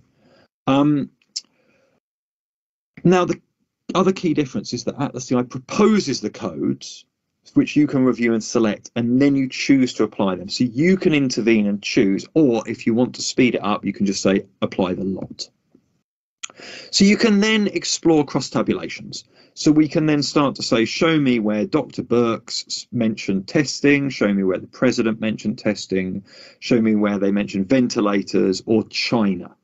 You can also combine sentiment to say, right, show me where talking about China was classified as negative, neutral, or positive, and then combine those codes together as saved queries to look at, say, show me where President Trump was negative about China. So that's what you can do. And then you can go and look at that data in more detail and do further analysis. Finally, some cautionary tales. So auto-coding on one of the modules that I've supported, they will actually not be using NVivo or Atlas TI for the novice people who are first encountering QDA, because what happened last time was several people just press autocode for themes and then went, oh, I've done the themes. And AI coding looks a bit like it might be doubling down on this, but with a kind of mansplaining element. By contrast, I'm also seeing people using the AI coding. Somebody who's quite overwhelmed, their call it RA colleague has gone off, and they've suddenly got double the workload, and their initial coding is very content driven. When I've shown them the AI coding, they've been like, wow, that's picking up loads of stuff we were having to add. But the challenge is it's not mapping to their existing coding frame. So they're still going to have to do quite a lot of work. And likewise, I'm working with a PhD student who is doing things about working with AI. So for him, using the AI coding is becoming almost an imperative. It's like, well, do you want to not use it? when you've got this opportunity that you could reflexively bring that into your consideration about how does AI code, people talking about working with AI. So these are conditional things from all of this about tool choices. So who are the audiences? How much do they want to know what's under the bonnet? It's quite different if you're a PhD in linguistics who really has to justify the language models that are used, compared with if you just want to see, well, we want to see something better than just a word cloud of frequencies. Who's involved now and in the future? What are your training overheads? Is there existing familiarity? Is there a pipeline of people who can do this, or are you creating one person somewhere in the organization who can do this for only them, and then you would lose the institutional memory? And what are the priorities? There's always a trade-off between the time and scale and the fidelity and depth. If you want to apply all of the codes immediately, you don't get to review them. So how much interventional management do you want? What about change over time? It would be really interesting to see if NSS comments or customer feedback or Army contact reports are changing over time as technologies, as other changes happen. And what's the cost? Software, time, training, but this dispersal versus a silo of skills and knowledge. What I'm seeing, again, is a lot of things talking about speed, not scalability. To me, scalability with AI is the key thing. The moment, if you try and multi-select large numbers of documents and say AI code, it tends to grind to a halt. Processing speed is still a real issue, and the supervision, organization, and combination of how things proceed are key. So you have different levels of when and how you can do this with the machine learning and the text mining. So what's missing?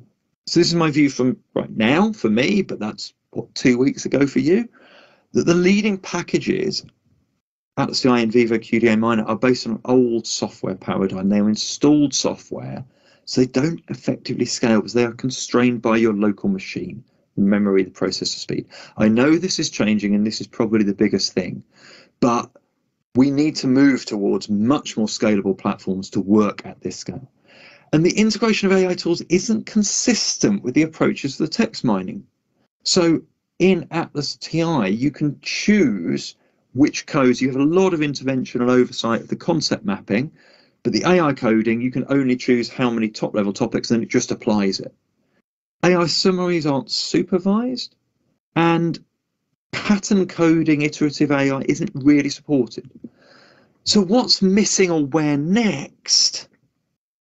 Well, again, I think scalability, that is the real promise of this AI integration. A more iterative engagement. One of the great things with these text mining approaches was that you could go and go, yeah, actually, I like that, but I need to reorganize. I need to differentiate work between building work, voluntary work, and coursework. And I'll put coursework under teaching and assessment. But that takes time. What would be great, I think, would be things like when you are pattern coding, bringing AI into that. So you would code the first 2 systematic review papers against your protocol and then say, please code against this protocol. I've seen other approaches like this where that would be the key. I will manually do the first few and then supervise the AI and so on. That is the model of things like Discover Text, which has phenomenal potential in this. The challenge I've always found is that the examples have always been drawn from Twitter data, and again, time to learn. Showing the working. So what are the definitions? What data was used to generate these codes? What language was used? That would be very useful. I really am concerned about a move towards sort of mansplaining themes. What about being able to ask AI to code to say, I want you to label the key content, extract the key concepts, label the language, label the structure. So could we say, can you please code all the metaphors under metaphors? I'll then review them, or spatial metaphors. And the other thing is time sequence explorations. How does data change over time? How do we speed up, scale that up, but allow you to see the same coding frame that can be expanded a bit? But how does that coding frame, how does that coding change over time? That would be a real opportunity to label and then review. So thank you. I hope you found this interesting, and I welcome your questions. Okay, thanks to Steve there. Maybe we can get you to put your video on very quickly and have you spotlighted. We are really tight up our schedule, Steve, so I'm going to ask you one question and I'm going to see whether you can answer it with one word answer. Okay, I want a yes or a no, and then when we get back from our break I'll come to you for another few questions before we open up to the others. So you spoke a lot about scale. Okay, so my question is, do you think that the more recent developments in generative AI, perhaps used together with some of the olden days machine learning techniques that you discussed, will actually lead to more researchers working with qualitative data at scale? Yes. You do? Excellent. Okay. I hope so. I think, hope so. I think that is the real possibility here. If we can bring some of the best bits of the machine learning, where you've got this supervision, bring that into the AI, I think that combination there could be really, really powerful. And some of those bits, like reorganizing it, could you get AI to say, actually, can you split these bits up? But I think that would be the really good bit that would allow proper scaling. Okay, fab. Thank you very much for that. We'll come straight back to you after our break. We're going to have a 10-minute break now, everybody. Okay, so grab coffee, chocolate, whatever you need to re-energize yourselves. And then we will reconvene with a little bit of a discussion with David, Heidi, and Steve before we move on to our last session. So see you in 10 minutes. That's great. Thank you so much for staying around with us this afternoon, just to have a little bit more of a discussion. As you've seen, there's been lots going on in the Q&A, and we have got all of those questions, and we'll be in touch with how we're going to move on later with that. But there was a question earlier in the chat about analytic focus from particular perspectives, ontological and epistemological stances. So I wanted to start off with this as a question to each of you to reflect on. I think, Heidi, in your presentation, Deana mentioned starting off asking ipsos facto to imagine being an anthropologist, and that seemed to work quite well, I got the impression. Would you agree with that? Yeah, I think it's really important to tell the generative AI who they are, what character they're playing, and also when you're building that relationship. So because she uses it a lot as well, it's starting to learn her thinking and their relationship with each other, but she often tells it to put on a different hat. So sometimes even saying, like, imagine you're the client and the client has these needs, or imagine you are a sociologist, or imagine you're a disability advocate, just putting on a different hat. Can it allow it to pull a different, or even imagine you're a copywriter, it can be as generic or a colleague, but it gives it a hat to put on. And you find that worked quite well. Is that correct? Yeah. Yeah. I mean, if you don't do that, you get a lot more generic answers back. I think when people kind of start digging in or start dipping their toes, where they want to write the question like they would Google and actually treating it like another human, like you're having a chat with another, as if you're texting your friend or using a WhatsApp chat or whatever it might be. So telling it off as well, being like, no, that's terrible. That's a terrible idea. Try again, or giving it also what you like. So you have to let it know what's working and what's not, but also you have to give it a perspective. So it's not just about that it can respond in that way, but what you're saying is that it's really important that you prompt it to respond in those specific ways. Yeah. And tell it when you get it wrong, when they get it wrong, because otherwise, I have had experiences where I've asked it to kind of tweak something, and I've asked it to even just giving it examples of things that you do like, or times that they did something right, or even just something external. This is something I like.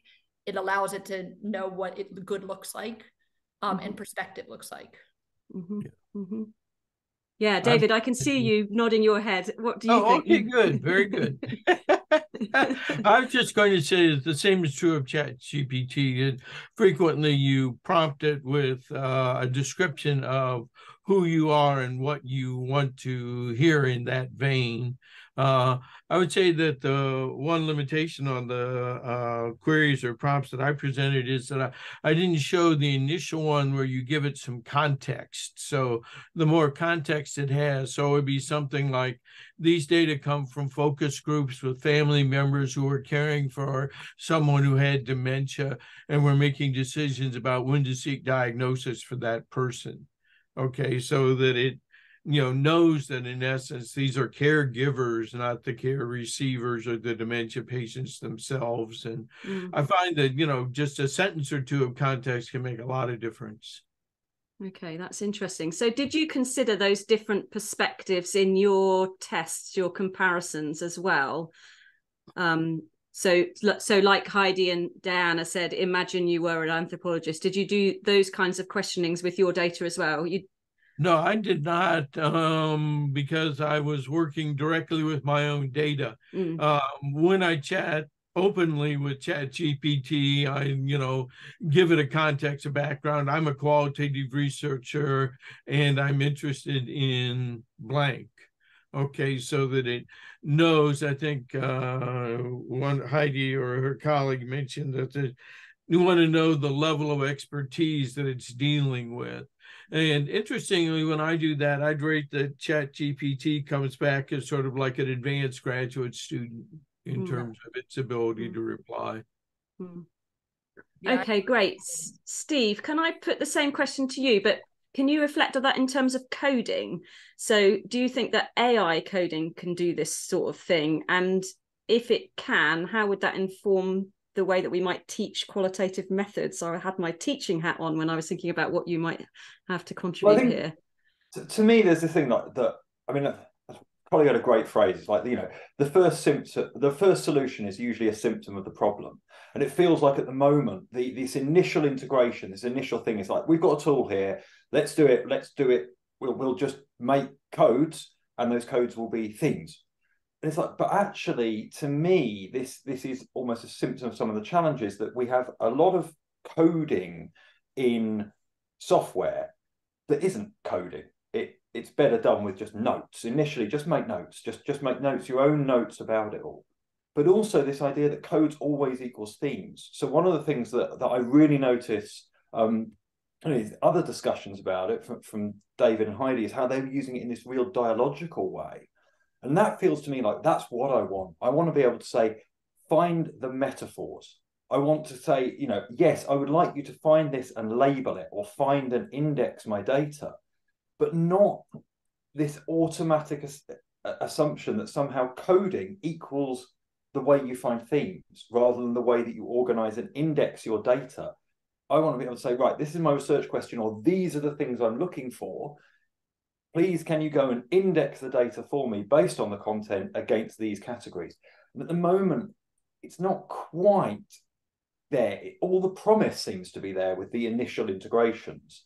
But I'm really hoping that some of these discussions at this event might get to a more dialogical and more open a way of working with that, so that you could code for discourse patterns or narrative modes or things like that. Not just this, if we end up with mansplaining themes, that to me would be our worst outcome out of an amazing tool that could do this. Whereas some of the summarizing, I've applied some codes, can you summarize them? That seems to be quite promising. But I'd really like to see a little bit more explanation of how did you do that, which is always the black box. Black boxing is what people seem very worried about. But I did see a great thing saying, look, the black box isn't always a bad thing. It's only a bad thing if lives are at stake, really. If it's low stakes, putting things in a black box and something comes out is great if it gets you thinking, but it's not if you think you've got the answer. So again, AI, a bit of a black box that throws some tools for you to go, oh yeah, I might want to go and look at that more. That would be great. But that's what dialogue enables, was putting things into a fixed category, less so. So I really hope we can shift towards that much more dialogical approach. Yeah, it's interesting. Did you want to say something back to that, David? Oh, just that I've always liked the analogy of coding is more like indexing. It's a way of telling you what's in the data, and it's up to you to figure out why the data looks that way. To me, it's that one. It's like, then you've got to pick your index, because it's like, if an index is all the words in a book, it's not a very good index. It's like a one-to-one map of your terrain. No, you need to pick some scale. But I do see people not really thinking of it in those ways. It's about organizing. And I think, and again, my fear with some of these approaches to AI is it could reinforce some not particularly great equating codes equals themes equals analysis. That's problematic. Yeah, actually, last week in part one, we started to talk about in a couple of the sessions actually about whether these new tools that we're seeing now are going to change the way we do analysis more generally. So specifically, do we even need to code anymore when we can have this dialogic conversation? So I wondered what you all thought about that. So can I go to Heidi first? Because Heidi, at the moment, from what you were both saying in the presentation, am I right in understanding that you're not using ipsos facto so directly for the analysis? So you were saying you were still doing the analysis in the way you had done previously, but you were using ipsos facto to check the analysis rather than do the analysis. Is that to do with coding, or is that something else? It's kind of multiple reasons. So I think partly, as Steve was saying, I think part of it is that right now it's most useful for organizing and, like, you know, kind of creating buckets or themes. And then you're taking those and you're still having to put your human kind of analytical brain of figuring out, because I think it's didactic and it doesn't necessarily nuance those in the same way. And I think that's also about training, like over time training it will get better at it, and you'll get better at also knowing the kind of questions to ask.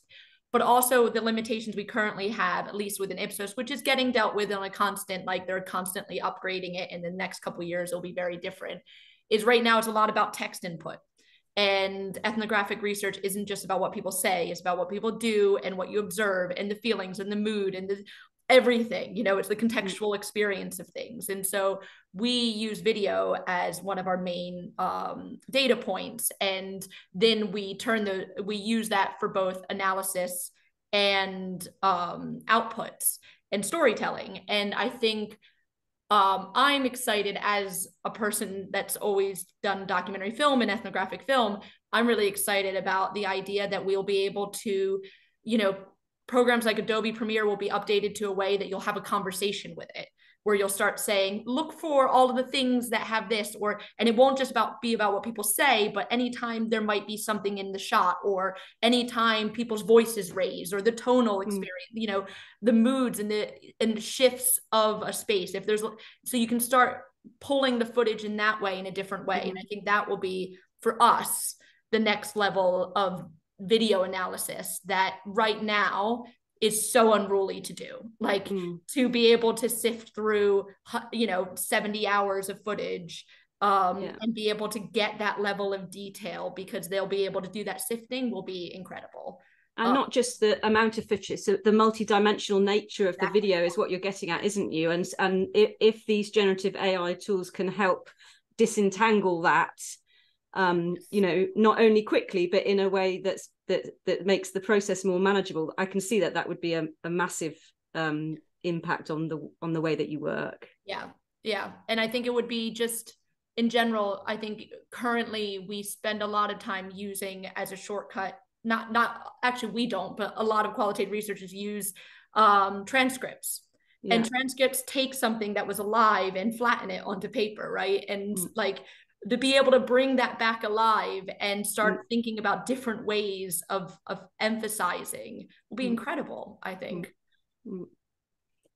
Can I put that question back to David then? So just very quickly, is coding dead? Sure. I'm probably an extremist in that regard, and I think it'd be interesting to hear from Steve about the scalability issues, because I primarily do work with small scale issues or small scale data sets. So 19 focus groups was a huge amount for me. Trying to work with that by hand, just no fun at all. And so I think from last week, I know I don't want to misquote Suzanne Fraser, but she said, I believe in one of her blogs, coding is obsolete. Okay, that's a pretty strong statement. And I think we ought to begin to wonder about whether that is the case as we go down the road. I think the thing I've seen with people I've been conversing with is trying to find some way to do, quote, thematic analysis with generative AI. And I think that's a lost cause myself. I think it really is much more effective to work with the kinds of themes that AI can give you and then drill down on those instead of trying to build up from somehow doing micro level coding with AI. I just don't see, or at least generative AI, I don't see how that's going to work. So that's interesting. I think, well, I know that Steve's got much to say on this topic, so let's hear it. I mean, to me, it will be absolutely 100% yes. It will have a huge, massive influence, and 100% no. There will be the amount of, basically since the invention of the tape recorder, most of sociology put its feet up and decided to stop thinking about technology. I think that still holds true. The number of people who are, automatic transcription is available. I see loads of students using it because they are time poor, but their supervisors are still saying, no, you need to manually transcribe. Nothing else will get you in touch with the data. I do it all with Post-it notes. I print everything out.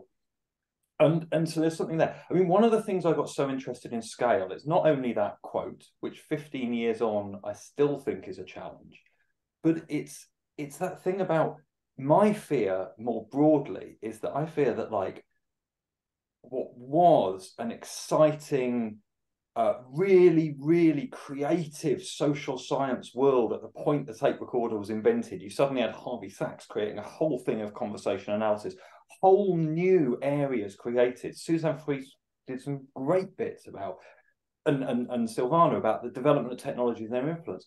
But it feels like instead of thinking, what can we do? How can we move? So much stuff is somehow being ceded to data scientists.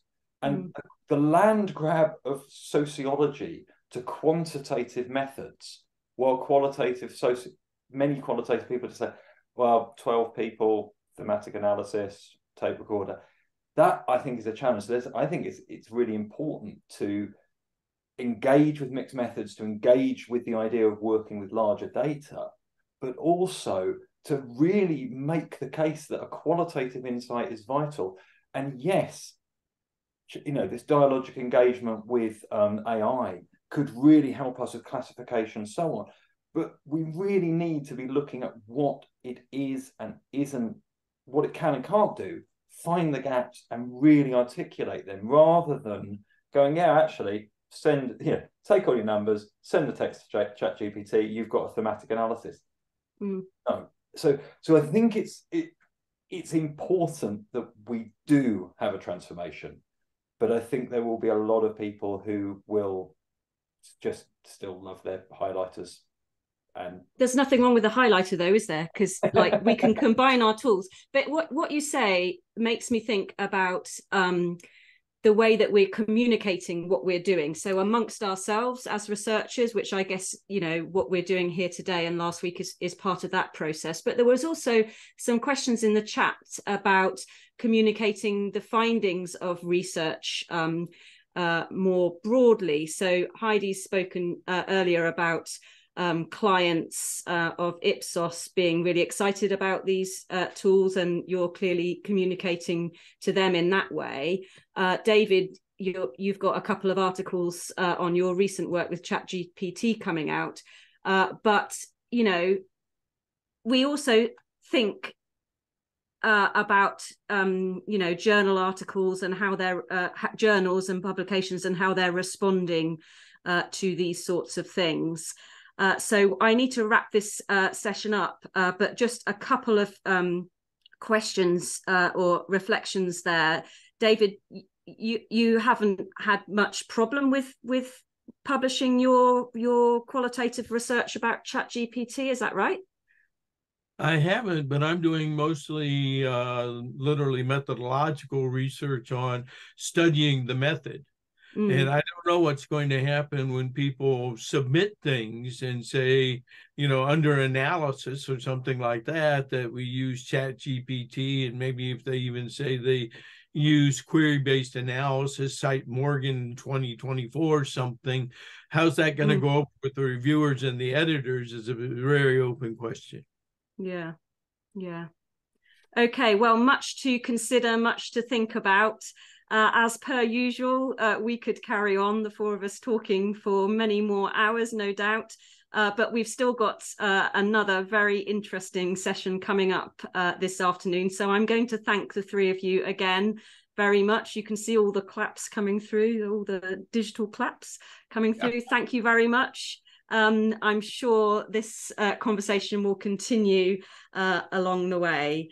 But I'm going to share again so that I can transition to our final session, which is a panel discussion, which is chaired by Isabella Piera, who is a specialist in qualitative research methods and research ethics, with extensive experience in designing and conducting projects of various types. She is the head of qualitative methodology at Ipsos UK. In fact, she was a founding member of their qualitative social research methods team. She leads qualitative and mixed methods studies for government departments, think tanks, and charities, and has run some of Ipsos's largest, most complex and sensitive qualitative studies over the years. Isabella has also recently served as a trustee of the Social Research Association. Her interests are really wide-ranging, and she has specialist knowledge and experience of diversity and inclusion issues in several sectors, as well as research ethics and methodological knowledge, which she uses in researching vulnerable audiences, housing, welfare, children and families, access to justice, and migration and integration. We couldn't think of a better person to chair this final panel discussion of our symposium. So thank you very much, Isabella, for doing so. I will hand over to you now and let you introduce and start the discussion amongst our panel members. Oh, we have Sylvie, Donna, and Prokopis. Brilliant. Thank you so much. My head's slightly reeling from that session. I know that some of you have worked with me before in different ways, and I'm very attached to my highlighters and post-it notes, so that is it's quite a lot to take in there. Before we get into a conversation, of course, it's important for me to introduce all of our panel members here today. So I'm absolutely delighted to be chairing this panel. It's an opportunity for us to reflect on what we've heard in these excellent sessions. As you know, the SRA supports social researchers across all different sectors. So this afternoon, we have experts from the academic world, from the agency world, and also from government research. We have Dr. Prokopis Christou, who's an assistant professor at Cyprus University of Technology. And we have Donna Phillips, Senior Director in Population Studies at Berrien, formerly Cantel Public, and Sylvia Hobden, who's Head of Public Attitudes at the Centre for Data Ethics and Innovation, which is part of the Department of Science, Innovation and Technology. I think, as I understand it, everyone's profiles have been posted up. If you'd like a bit more detail about all our panelists, I thought it might be wiser to do that rather than go into lots of detail at the moment, because there is really so much to talk about. One of the first things I wanted to start with, as somebody who works on the research agency side, is that we've had lots of questions come up in the discussions today about data protection. And we know that it's one of the biggest barriers to putting AI into practice for social research, considerations of where the data used within AI tools is stored, and broader issues of data protection. So I wondered if we could start there. How should we think about this problem? What kinds of issues does it bring up? Donna, I wonder if I could start with your comments on that and your thoughts. Yeah, sure. I think I saw all the Q&A in the chat, and the first thing that was asked about was data security, which is not a surprise at all. We have, similar to ipso facto, we have a partner. We partner with Faculty AI, an AI organisation who've worked with us to develop our own tool for qual analysis, smart matrix analyzer, and that was kind of the first point that we wanted to be really sure about, was the data security. So I think the developments now, and I take the point of previous speakers about having access to the cloud, but we're able to host our tool within our own secure environment. So I think the developments, the way that large language models, OpenAI using ChatGPT, obviously other large language models are available, but you can deploy, if you're able to, if you have access to the cloud, you can deploy now in your own secure environments and kind of build those tools within the cloud. But outside of that, I think, like you say, anonymization is absolutely key, and we would look at that anyway as researchers. And just to add that I'm not a qualitative researcher, so my background is as a statistician and quantitative researcher, so I found this all really fascinating. But it's very much the same. Just really think about anonymization, keeping data secure, and it can be used securely, but I think it's the way you design the tool and the way you use about it, that data security should be the absolute first thing that you think about. Sylvie, you're nodding. Can I bring you in? Yeah, so building on what Donna has said, the research that we've done within CDI demonstrates that this is a really sensitive issue with the public.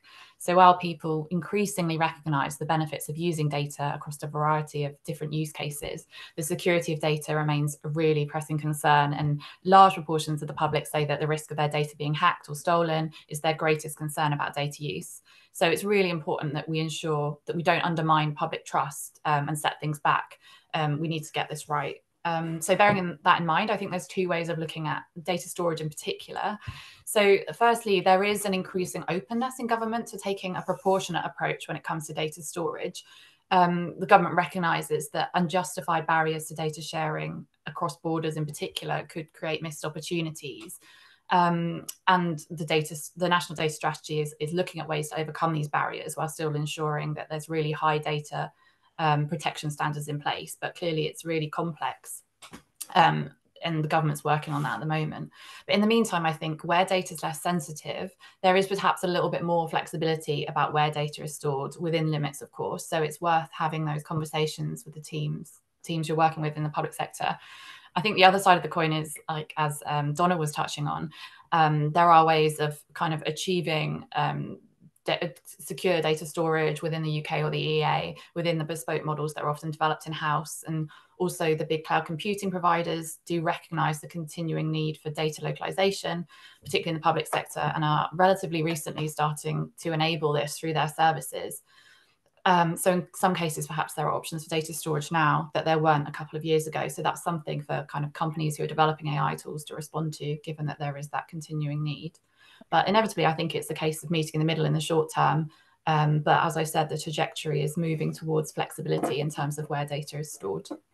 That's so interesting to hear, Sylvie, because it's good to know that David Morgan talked about funding bodies need to be open-minded as well. So it's good to know that from where we sit, the client side perspective is moving as fast as the technology is as well.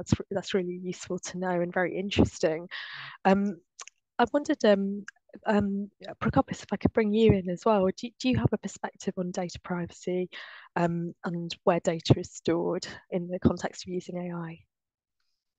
Well, besides the things that Donna and Sylvie stressed, which are very important, there's also, from an academic perspective, there's also the element of how the data are extracted by researchers and academics, and how they are analyzed and what information are disclosed. And this is very important for the researcher's perspective to be able to be extremely careful of what AI systems they use to extract and analyze the information, and what information they disclose in the research they put and the output that they put. It's very important to consider the use of when we analyze the information, whether that's text information or whether that's videos in terms of ethnographic studies. To be extremely careful what kind of information we disclose as researchers. And that's something that I keep on stressing to my students as well as researchers, whether are PhD students, of how they use that information and what information they disclose about and how they extract information. They should be extremely cautious and transparent as well. Okay. When in the first session, which I'm sure most of you will have seen some of at least, the developers also talked about the option for whether the material that's put into these models can be used as training data or not as well. So perhaps that's a factor as well. Negotiating with suppliers to consider whether material would be used as training data. Sylvie, you're nodding. I don't know if this is something that you're familiar with or. I think as kind of was touched on earlier, where that data is used for the purposes of training, it's very abstracted and kind of it's like a gestalt of the data that is built into the parameters of the model. But that's not necessarily to say that that's okay. I think there are now kind of well-trod avenues to ensure that data doesn't get put into that training data set. So I think it's to explore on a case-by-case basis depending on the tool that's being used. Yeah, I mean, it seems the message here is that actually there are a lot of questions that we could be asking and working with our research partners when we're thinking about using AI. It's not a sort of straightforward yes or no. I don't know if there's anything more that people want to talk about on the side of data privacy. It's such a big issue, such an important issue.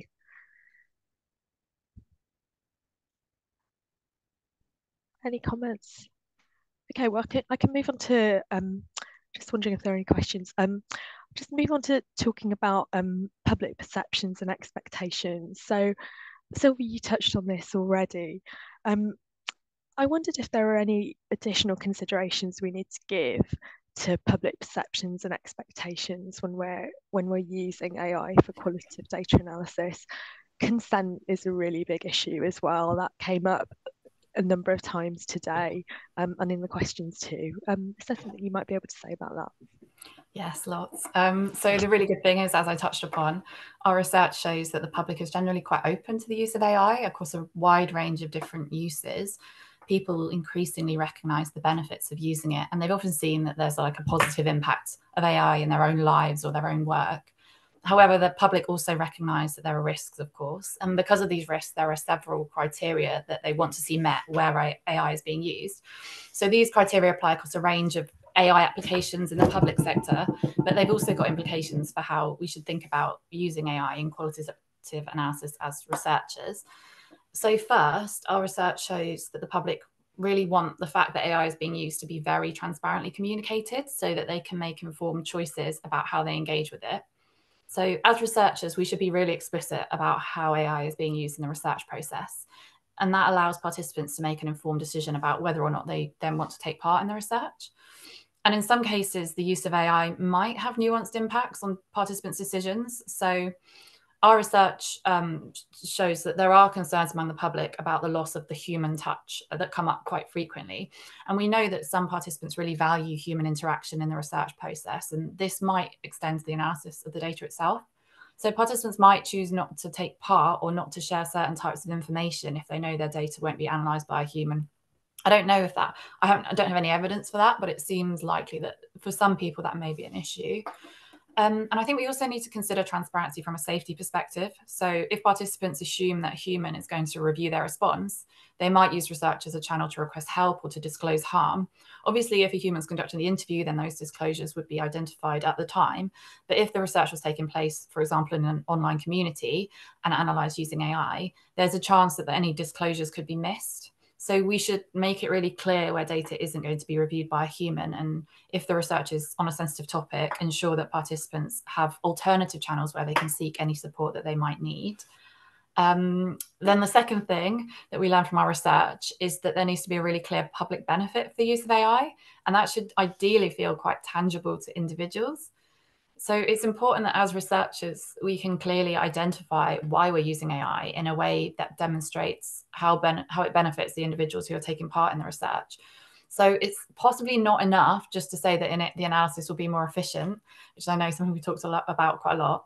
But we also need to explain why it being more efficient will benefit individuals. For example, does the use of AI mean that we're able to speak to a broader, more inclusive group of people or analyze much larger quantities of data? Or does it ensure that our analysis is completed in time to have a really meaningful impact on policy development, which is often kind of being implemented at pace? So these are like more tangible impacts that are going to feel more credible to members of the public. And then finally, we see consistently that people want AI to be used in a way that augments rather than replaces human capability.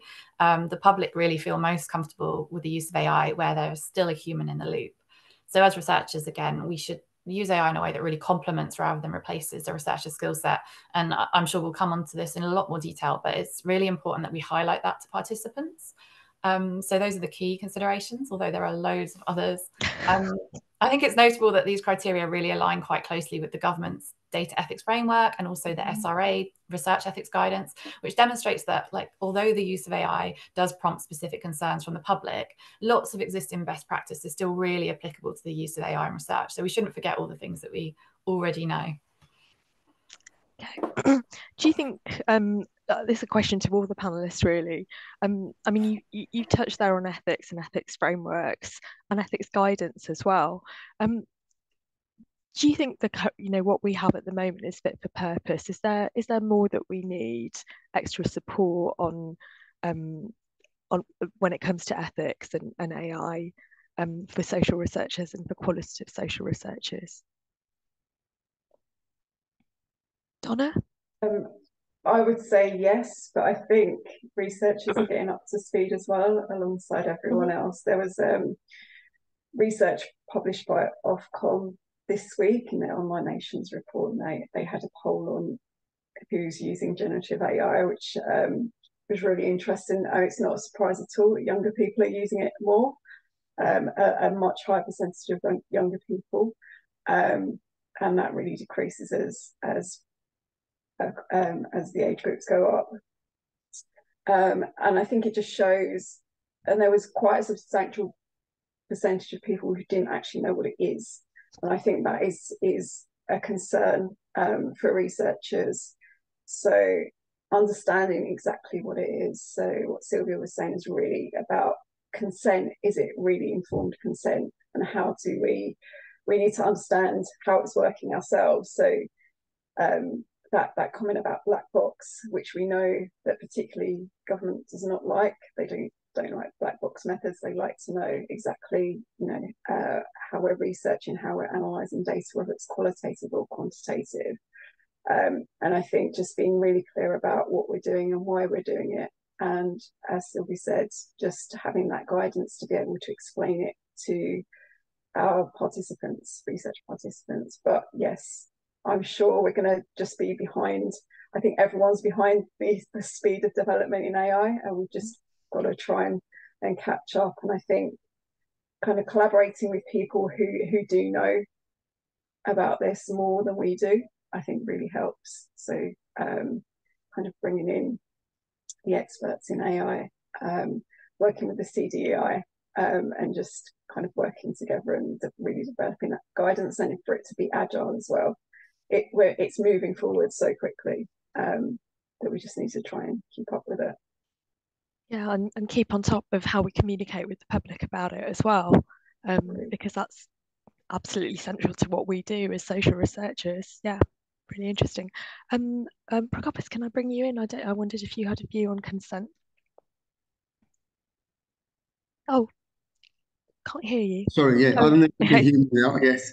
Well, there's a theory called the technology acceptance model, which basically posits that the acceptance of new technology can be attributed to how easy it is for us to use it and how useful it is for us to use it. And the more easy it is and useful it is for us, the more that we use it. And that also applies for AI. If the public is aware of the benefits and the personal gain they will obtain, or at least the societal, value that they will obtain by using AI in any form, they will be more prompt to use it. And therefore, organizations need to be aware of the fact that they need to put out there the benefits that, if there are, by using AI to make people use it more, or to give the consent more easily, let's say, for their data to use. And the same applies for the researchers. The more they feel that they will benefit from it, the more they use it. And that's why the AI is making such a big impact nowadays, because the researchers are acknowledging all that benefits that they can acquire through the use of AI technology. Okay, so there's the theme throughout the two sessions. There's a lot to do, but because there is so much change afoot, but we can, and we need to sort of reflect that in so many different dimensions. So yeah, thank you. I wondered if it might be worth talking about inclusivity and diversity in the people involved in development AI. That's a real a big concern, and there's been quite a bit of discussion about bias today, not just about how models can be, AI-based models can be biased, but also how potentially AI can help us overcome bias as well, and the interesting sort of perspectives there from Heidi. And I wondered if the panel might be able to comment on that. What do these issues around inclusivity, diversity, and the potential for bias mean for social researchers? So I'm not sure who'd be keen to start on that. Maybe Donna, if you have a view. Yeah, sure. I thought Heidi's point was really interesting about how it can be used to help overcome bias, because you normally hear arguments just the other way. I think so. For the development of our tool with faculty, it was very much the core researchers at Varian working with faculty data scientists and data engineers developing the tool together. And we were very lucky in that way. That's not always an option, I know that. But it meant that it was developed specifically for that purpose and with the researchers involved.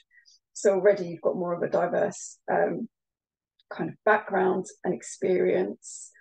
The researchers could think about, obviously they are experts in research, but also think about their participants and who they might speak to. So kind of the range of people in the population. So maybe hard to reach groups, how might that impact them? So they bring that breadth of experience. And then obviously the more technical people bringing their expertise together. And it worked really well that way. I think it is a problem in terms of development of AI just more broadly, because the expertise is very in specific organizations, and maybe they're from, it's been said, and books have been written on this, a lot of books have been written on this, that, that it's very kind of developed by men, more likely to be white, But I think that you don't necessarily have to, although it's great to have more women and a diverse group of people coding and developing software and models, I think it's just getting more people involved in the whole process itself. So you don't have to be the person coding or learning lots of code. You can be the person that they've reached out to that's part of the wider kind of group in developing that. And I think in that way, considering different types of people, you will overcome hopefully some of the bias. That doesn't get over the bias in data, which we know is out there, is on the internet, and particularly if you use social media. You mentioned as well almost undertaking some kind of impact assessment as well, and like trying to think about who is going to be affected. I've been doing quite a bit of reading around the sort of ethical considerations and how you might overcome them, and I wonder if a more systematic approach to looking at what the impact of using AI tools could be helpful in this way. Yeah, I think that's a really good point. I think an impact assessment is a really good approach to take. We see it with government policy. Government departments do this for government policy. They carry out impact assessments. So yeah, it could be part of kind of that ethics framework. If you follow the government guidance that Sylvie mentioned, carrying out a checklist and making sure, like, you are looking into the impact of using these tools and how it might impact certain groups. And we know that there are people who are digitally excluded, and they're feeling more and more excluded as this kind of technology develops. And I think as researchers, it's really important to make sure that we are including as many people as we can. Wondered if others might like to comment on this idea of inclusivity, bias, related issues. Sylvie? Yeah, so I think it's really important that researchers understand a bit about the issues of bias when we're using AI, so that we can look at any tools that we're using through a critical lens. And as we've been doing during the symposium, we can ask developers how diverse and representative the training data was, how rigorously the tools have been evaluated, and any steps they've taken to mitigate bias. And based on that, then we can make more informed decisions about whether to use any given AI tool for any given research context. And it might be the case that where we're conducting research on sensitive topics or among vulnerable groups, it might not be appropriate to use AI if the risk of bias feels unacceptable. But then I also think, like, on the other end, if we do use AI, there's potentially should be more emphasis on making proactive efforts to pressure test the outcomes. So triangulating the outcomes of our analysis between different data sources where they're available to see how our findings compare, and also involving really diverse participants or affected communities or experts in reviewing the outputs in order to help identify any outliers or anomalies that might have crept in as a result of using AI. So I think it's like, as in all research, we're aware of how bias can creep in from the kind of start to the end of the research process. And again, I think when we're using AI, we need to think about it as an end-to-end process to, like, mitigate bias, but take it obviously very seriously. Start thinking about sort of rigorous approaches that we can take to overcome those biases. Yeah, those are some really interesting suggestions. Prokofis, I wonder, would you have a view as well on bias? Well, basically adding on what Donna and Sylvie have covered, I would have also added the fact that a lot of these AI systems are not user-friendly for the visually impaired. So it's also, we should consider those people that may not have, like, the vision or whatever to use those AI tools. So the designers need to have a more human-centric design focus when they're designing and developing these systems. That makes sense. Yeah, thank you. I wondered, the big discussion this afternoon has been around qualitative research analysis practice. So Donna, I know that you're not a qualitative researcher. I'm not going to bully you into commenting too much on the technicalities of what it is like doing, particularly working with data using AI. But it raises a lot of questions about how we act as researchers, the impacts of AI on our role as critical thinkers and agents within the sort of research process. Prokopis, I wondered what you thought about that. I know that's something that you've written a great deal about. Well, basically, there are a lot of benefits of using AI, and I can't disclose them. We all know about them. But there's, again, one theory that's called resource dependence theory, which states basically that organizations, entities, people are significantly impacted by their dependence, and I'm stressing that word dependence, on crucial resources within that environment, such as the technological environment. And nowadays, we have with the AI being bombarded with all those AI tools that to use, and why not use them, whether for analysis purposes or for whatever reasons. Also as qualitative researchers. However, I'm quoting the previous speaker, David Morgan, about the he stated in his presentation about using AI tools requires human judgment, and I'm stressing that also. I'm coding and emphasizing that in terms of this automation of procedures through the use of AI may shift or marginalize any critical thinking or in maybe interpretive qualities of the researcher, and replace them with the press of a button. And also, from the perspective of academics, I'm pretty sure that, and we have already started receiving articles to review that have used AI systems, not just ChatGPT, but in general AI tools. And it's actually impressive, the output that is being presented, and it looks very graphical and very visual and all that. And it surprises me also as a reader. However, most of the cases, they lack of that, let's say, critical thinking and evaluative skills that are necessary, and interpretive skills that are necessary for the qualitative researchers to put out there when writing their papers, which should be demonstrated. Basically, to sum things up, AI is there to be used, and why not?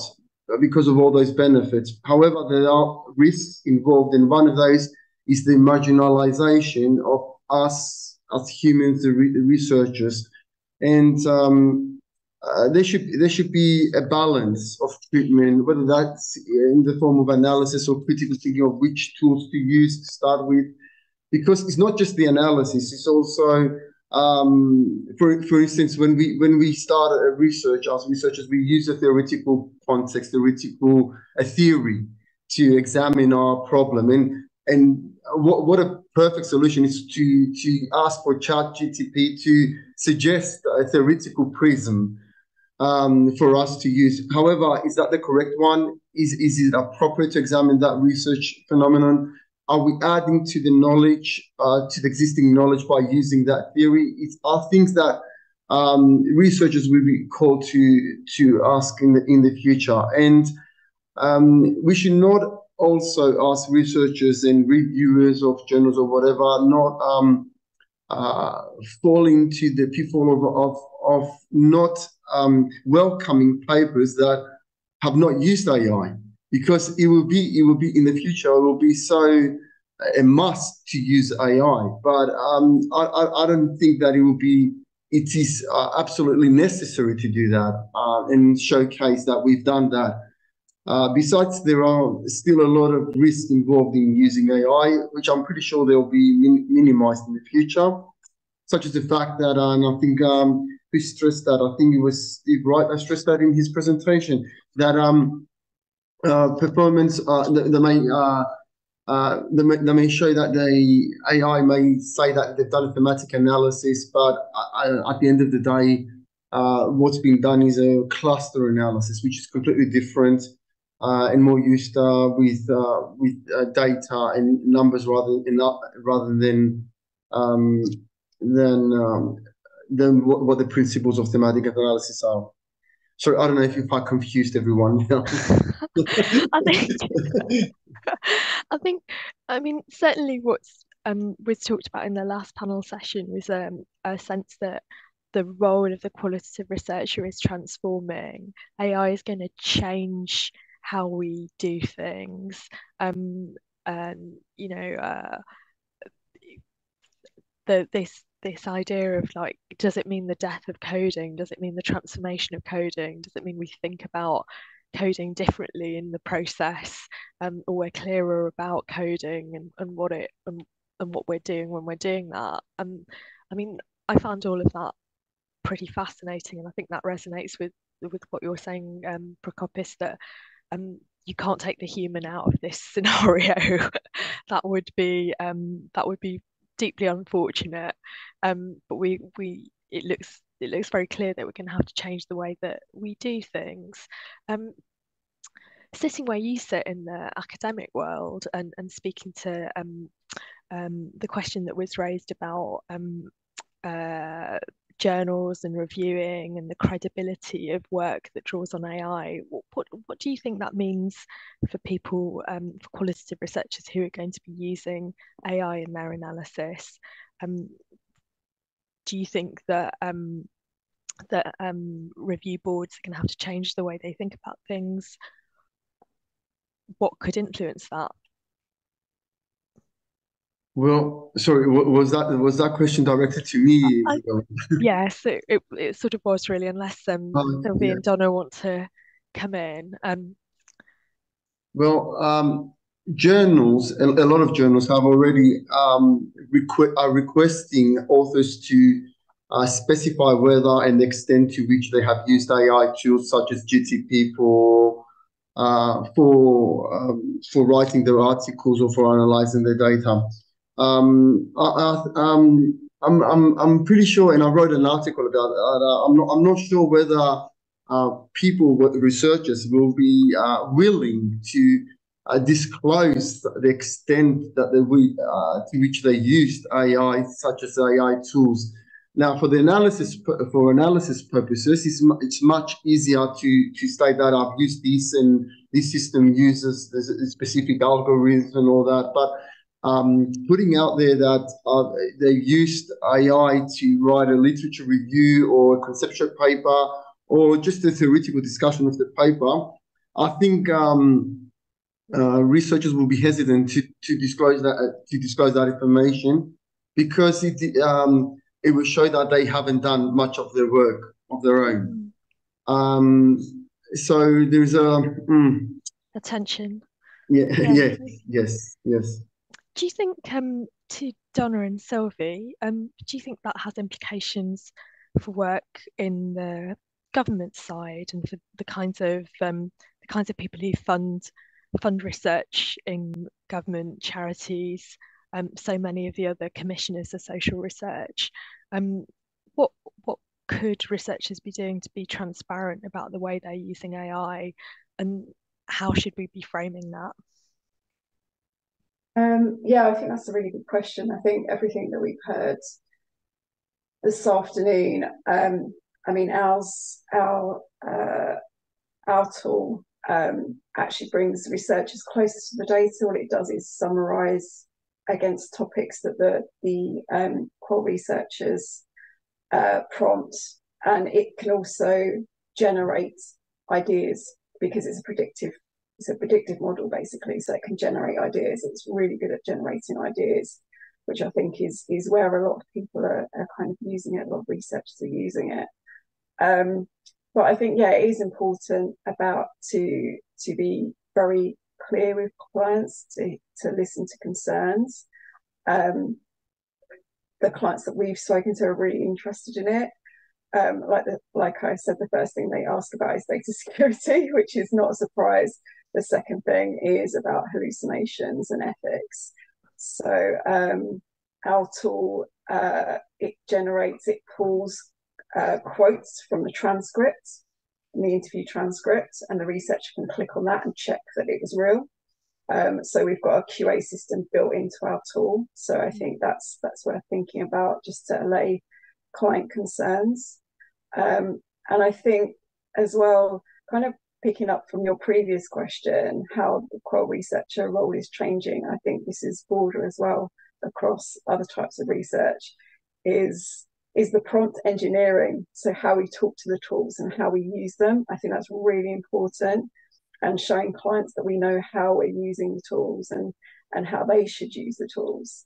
So just really showing them that we do know what we're doing. It does have a human oversight, which is really important. We are, in fact, freeing up, and I know there's a conversation about efficiency and scale. We like to try and do both.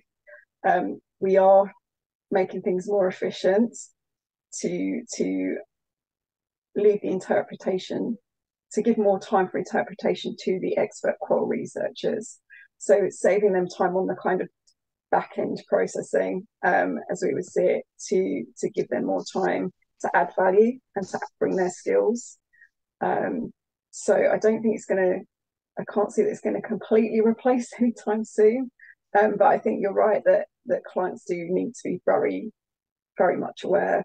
And when you see tenders as well, you can see what clients are asking for and just tailoring it to that. And like Sylvie said, when it might not be appropriate to use a tool, so when we might just say, no, we're not going to do that. We know the risk is too high, the clients will not respond to it, so we won't use it. Yeah. Sylvie, I wondered if you had a view as well.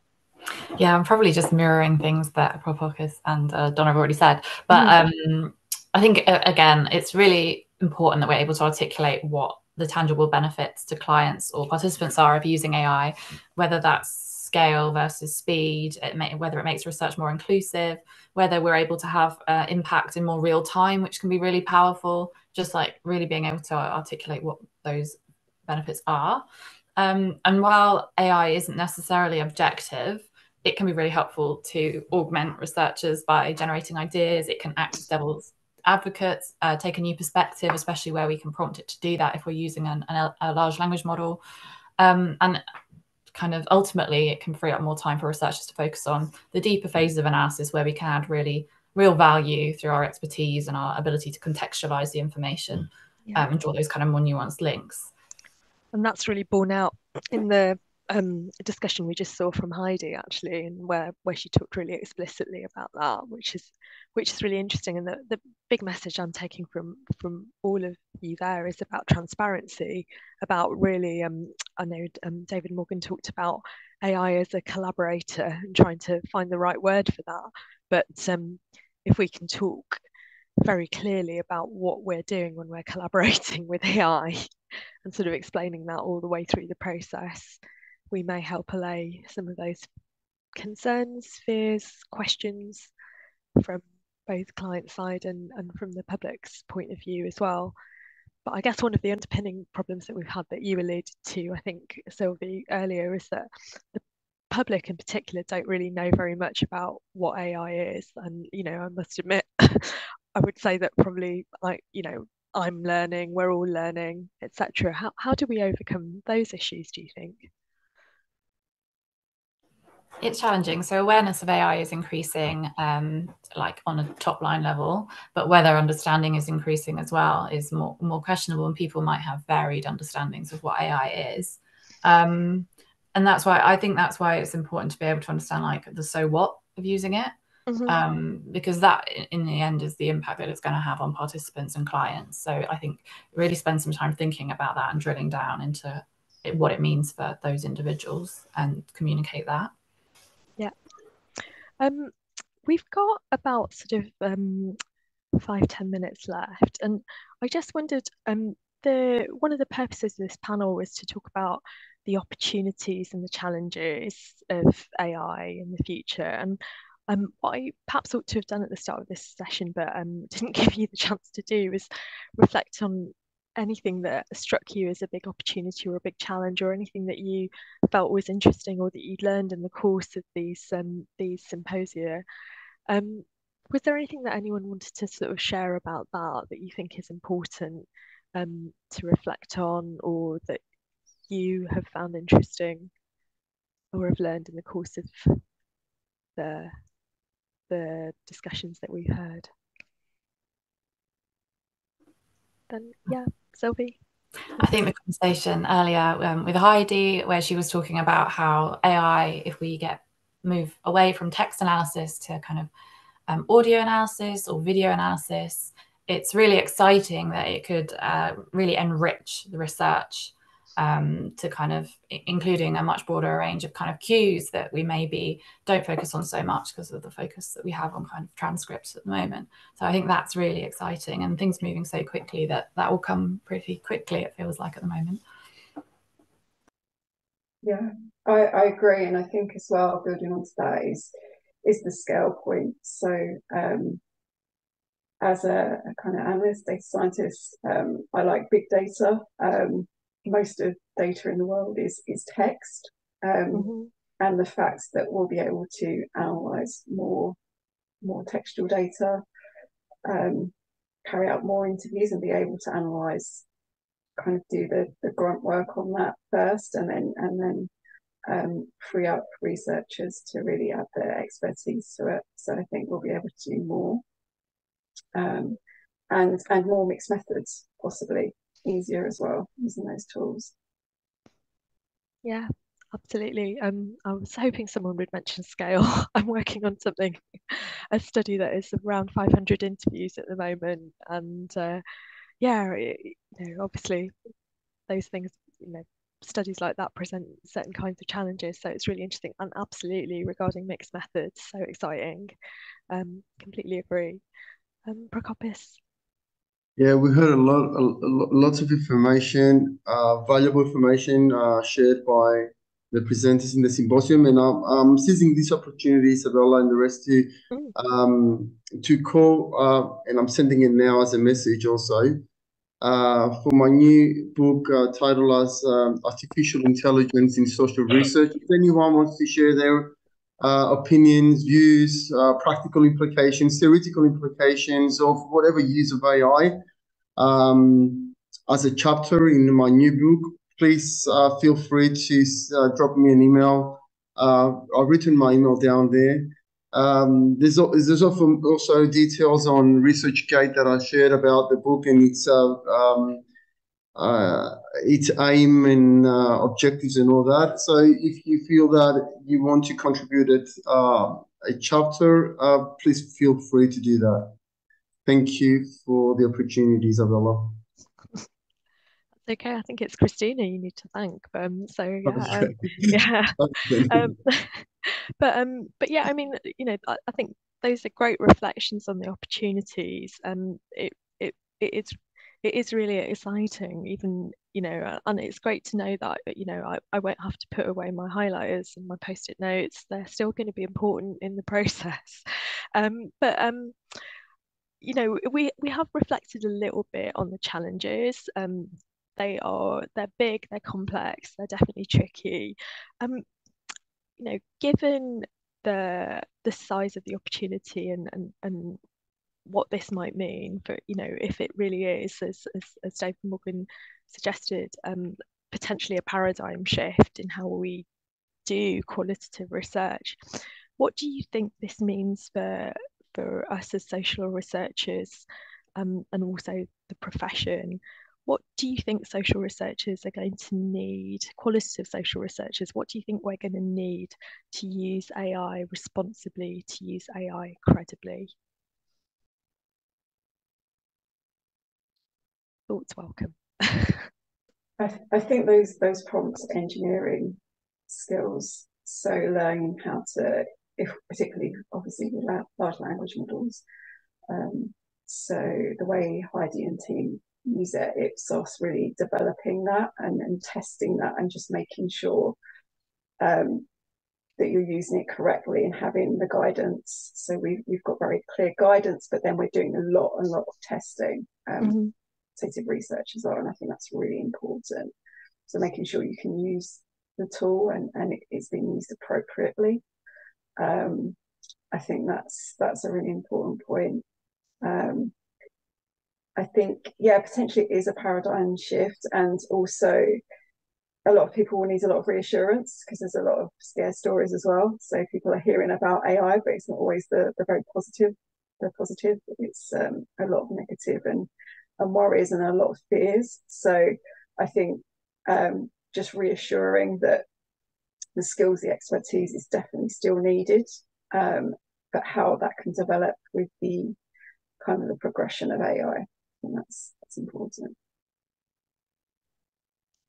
Yeah, Prokopis, I could ask you for your views. Well, mirroring on what Donna just said, we definitely need technical and practical support as researchers, because there's so many AI tools and the way they evolve is a very fast pace. And what we talk today will be relevant probably in a couple of years. So it's very in terms of practical and implications, it's very important to be equipped with technical support to be able to use those effectively. In terms of analysis, I mean, now. And also, as qualitative researchers, use always our critical thinking in terms of what AI tools to use, how to use it, implement it, how to be transparent, and what information to divulge, and that will actually make an impact at a practical and theoretical level if we are academics, obviously. Thank you. And Sylvie, I wondered if you have some thoughts too. Again, probably just mirroring what's been said, but I think it is important that researchers have a good understanding of the strengths and limitations of the tools that they're using, because although there's loads out there, you know, people inevitably will gravitate towards using a handful. So really getting to know those tools, working with the developers to get to know them and understand what the strengths and limitations are. Obviously those will change over time, so it's going to be a really iterative, constant process, and that's one of the challenges, I think. But then, like, around those tools, developing norms around what that AI can do, what that tool can do, and where it really can't replace the role of the researcher, and kind of having norms and best practice in that space. It's a challenging time because everything's changing so quickly. But equally, I think these things will become more accepted both by clients and by participants over time. So there's lots of opportunities that are opening up as well.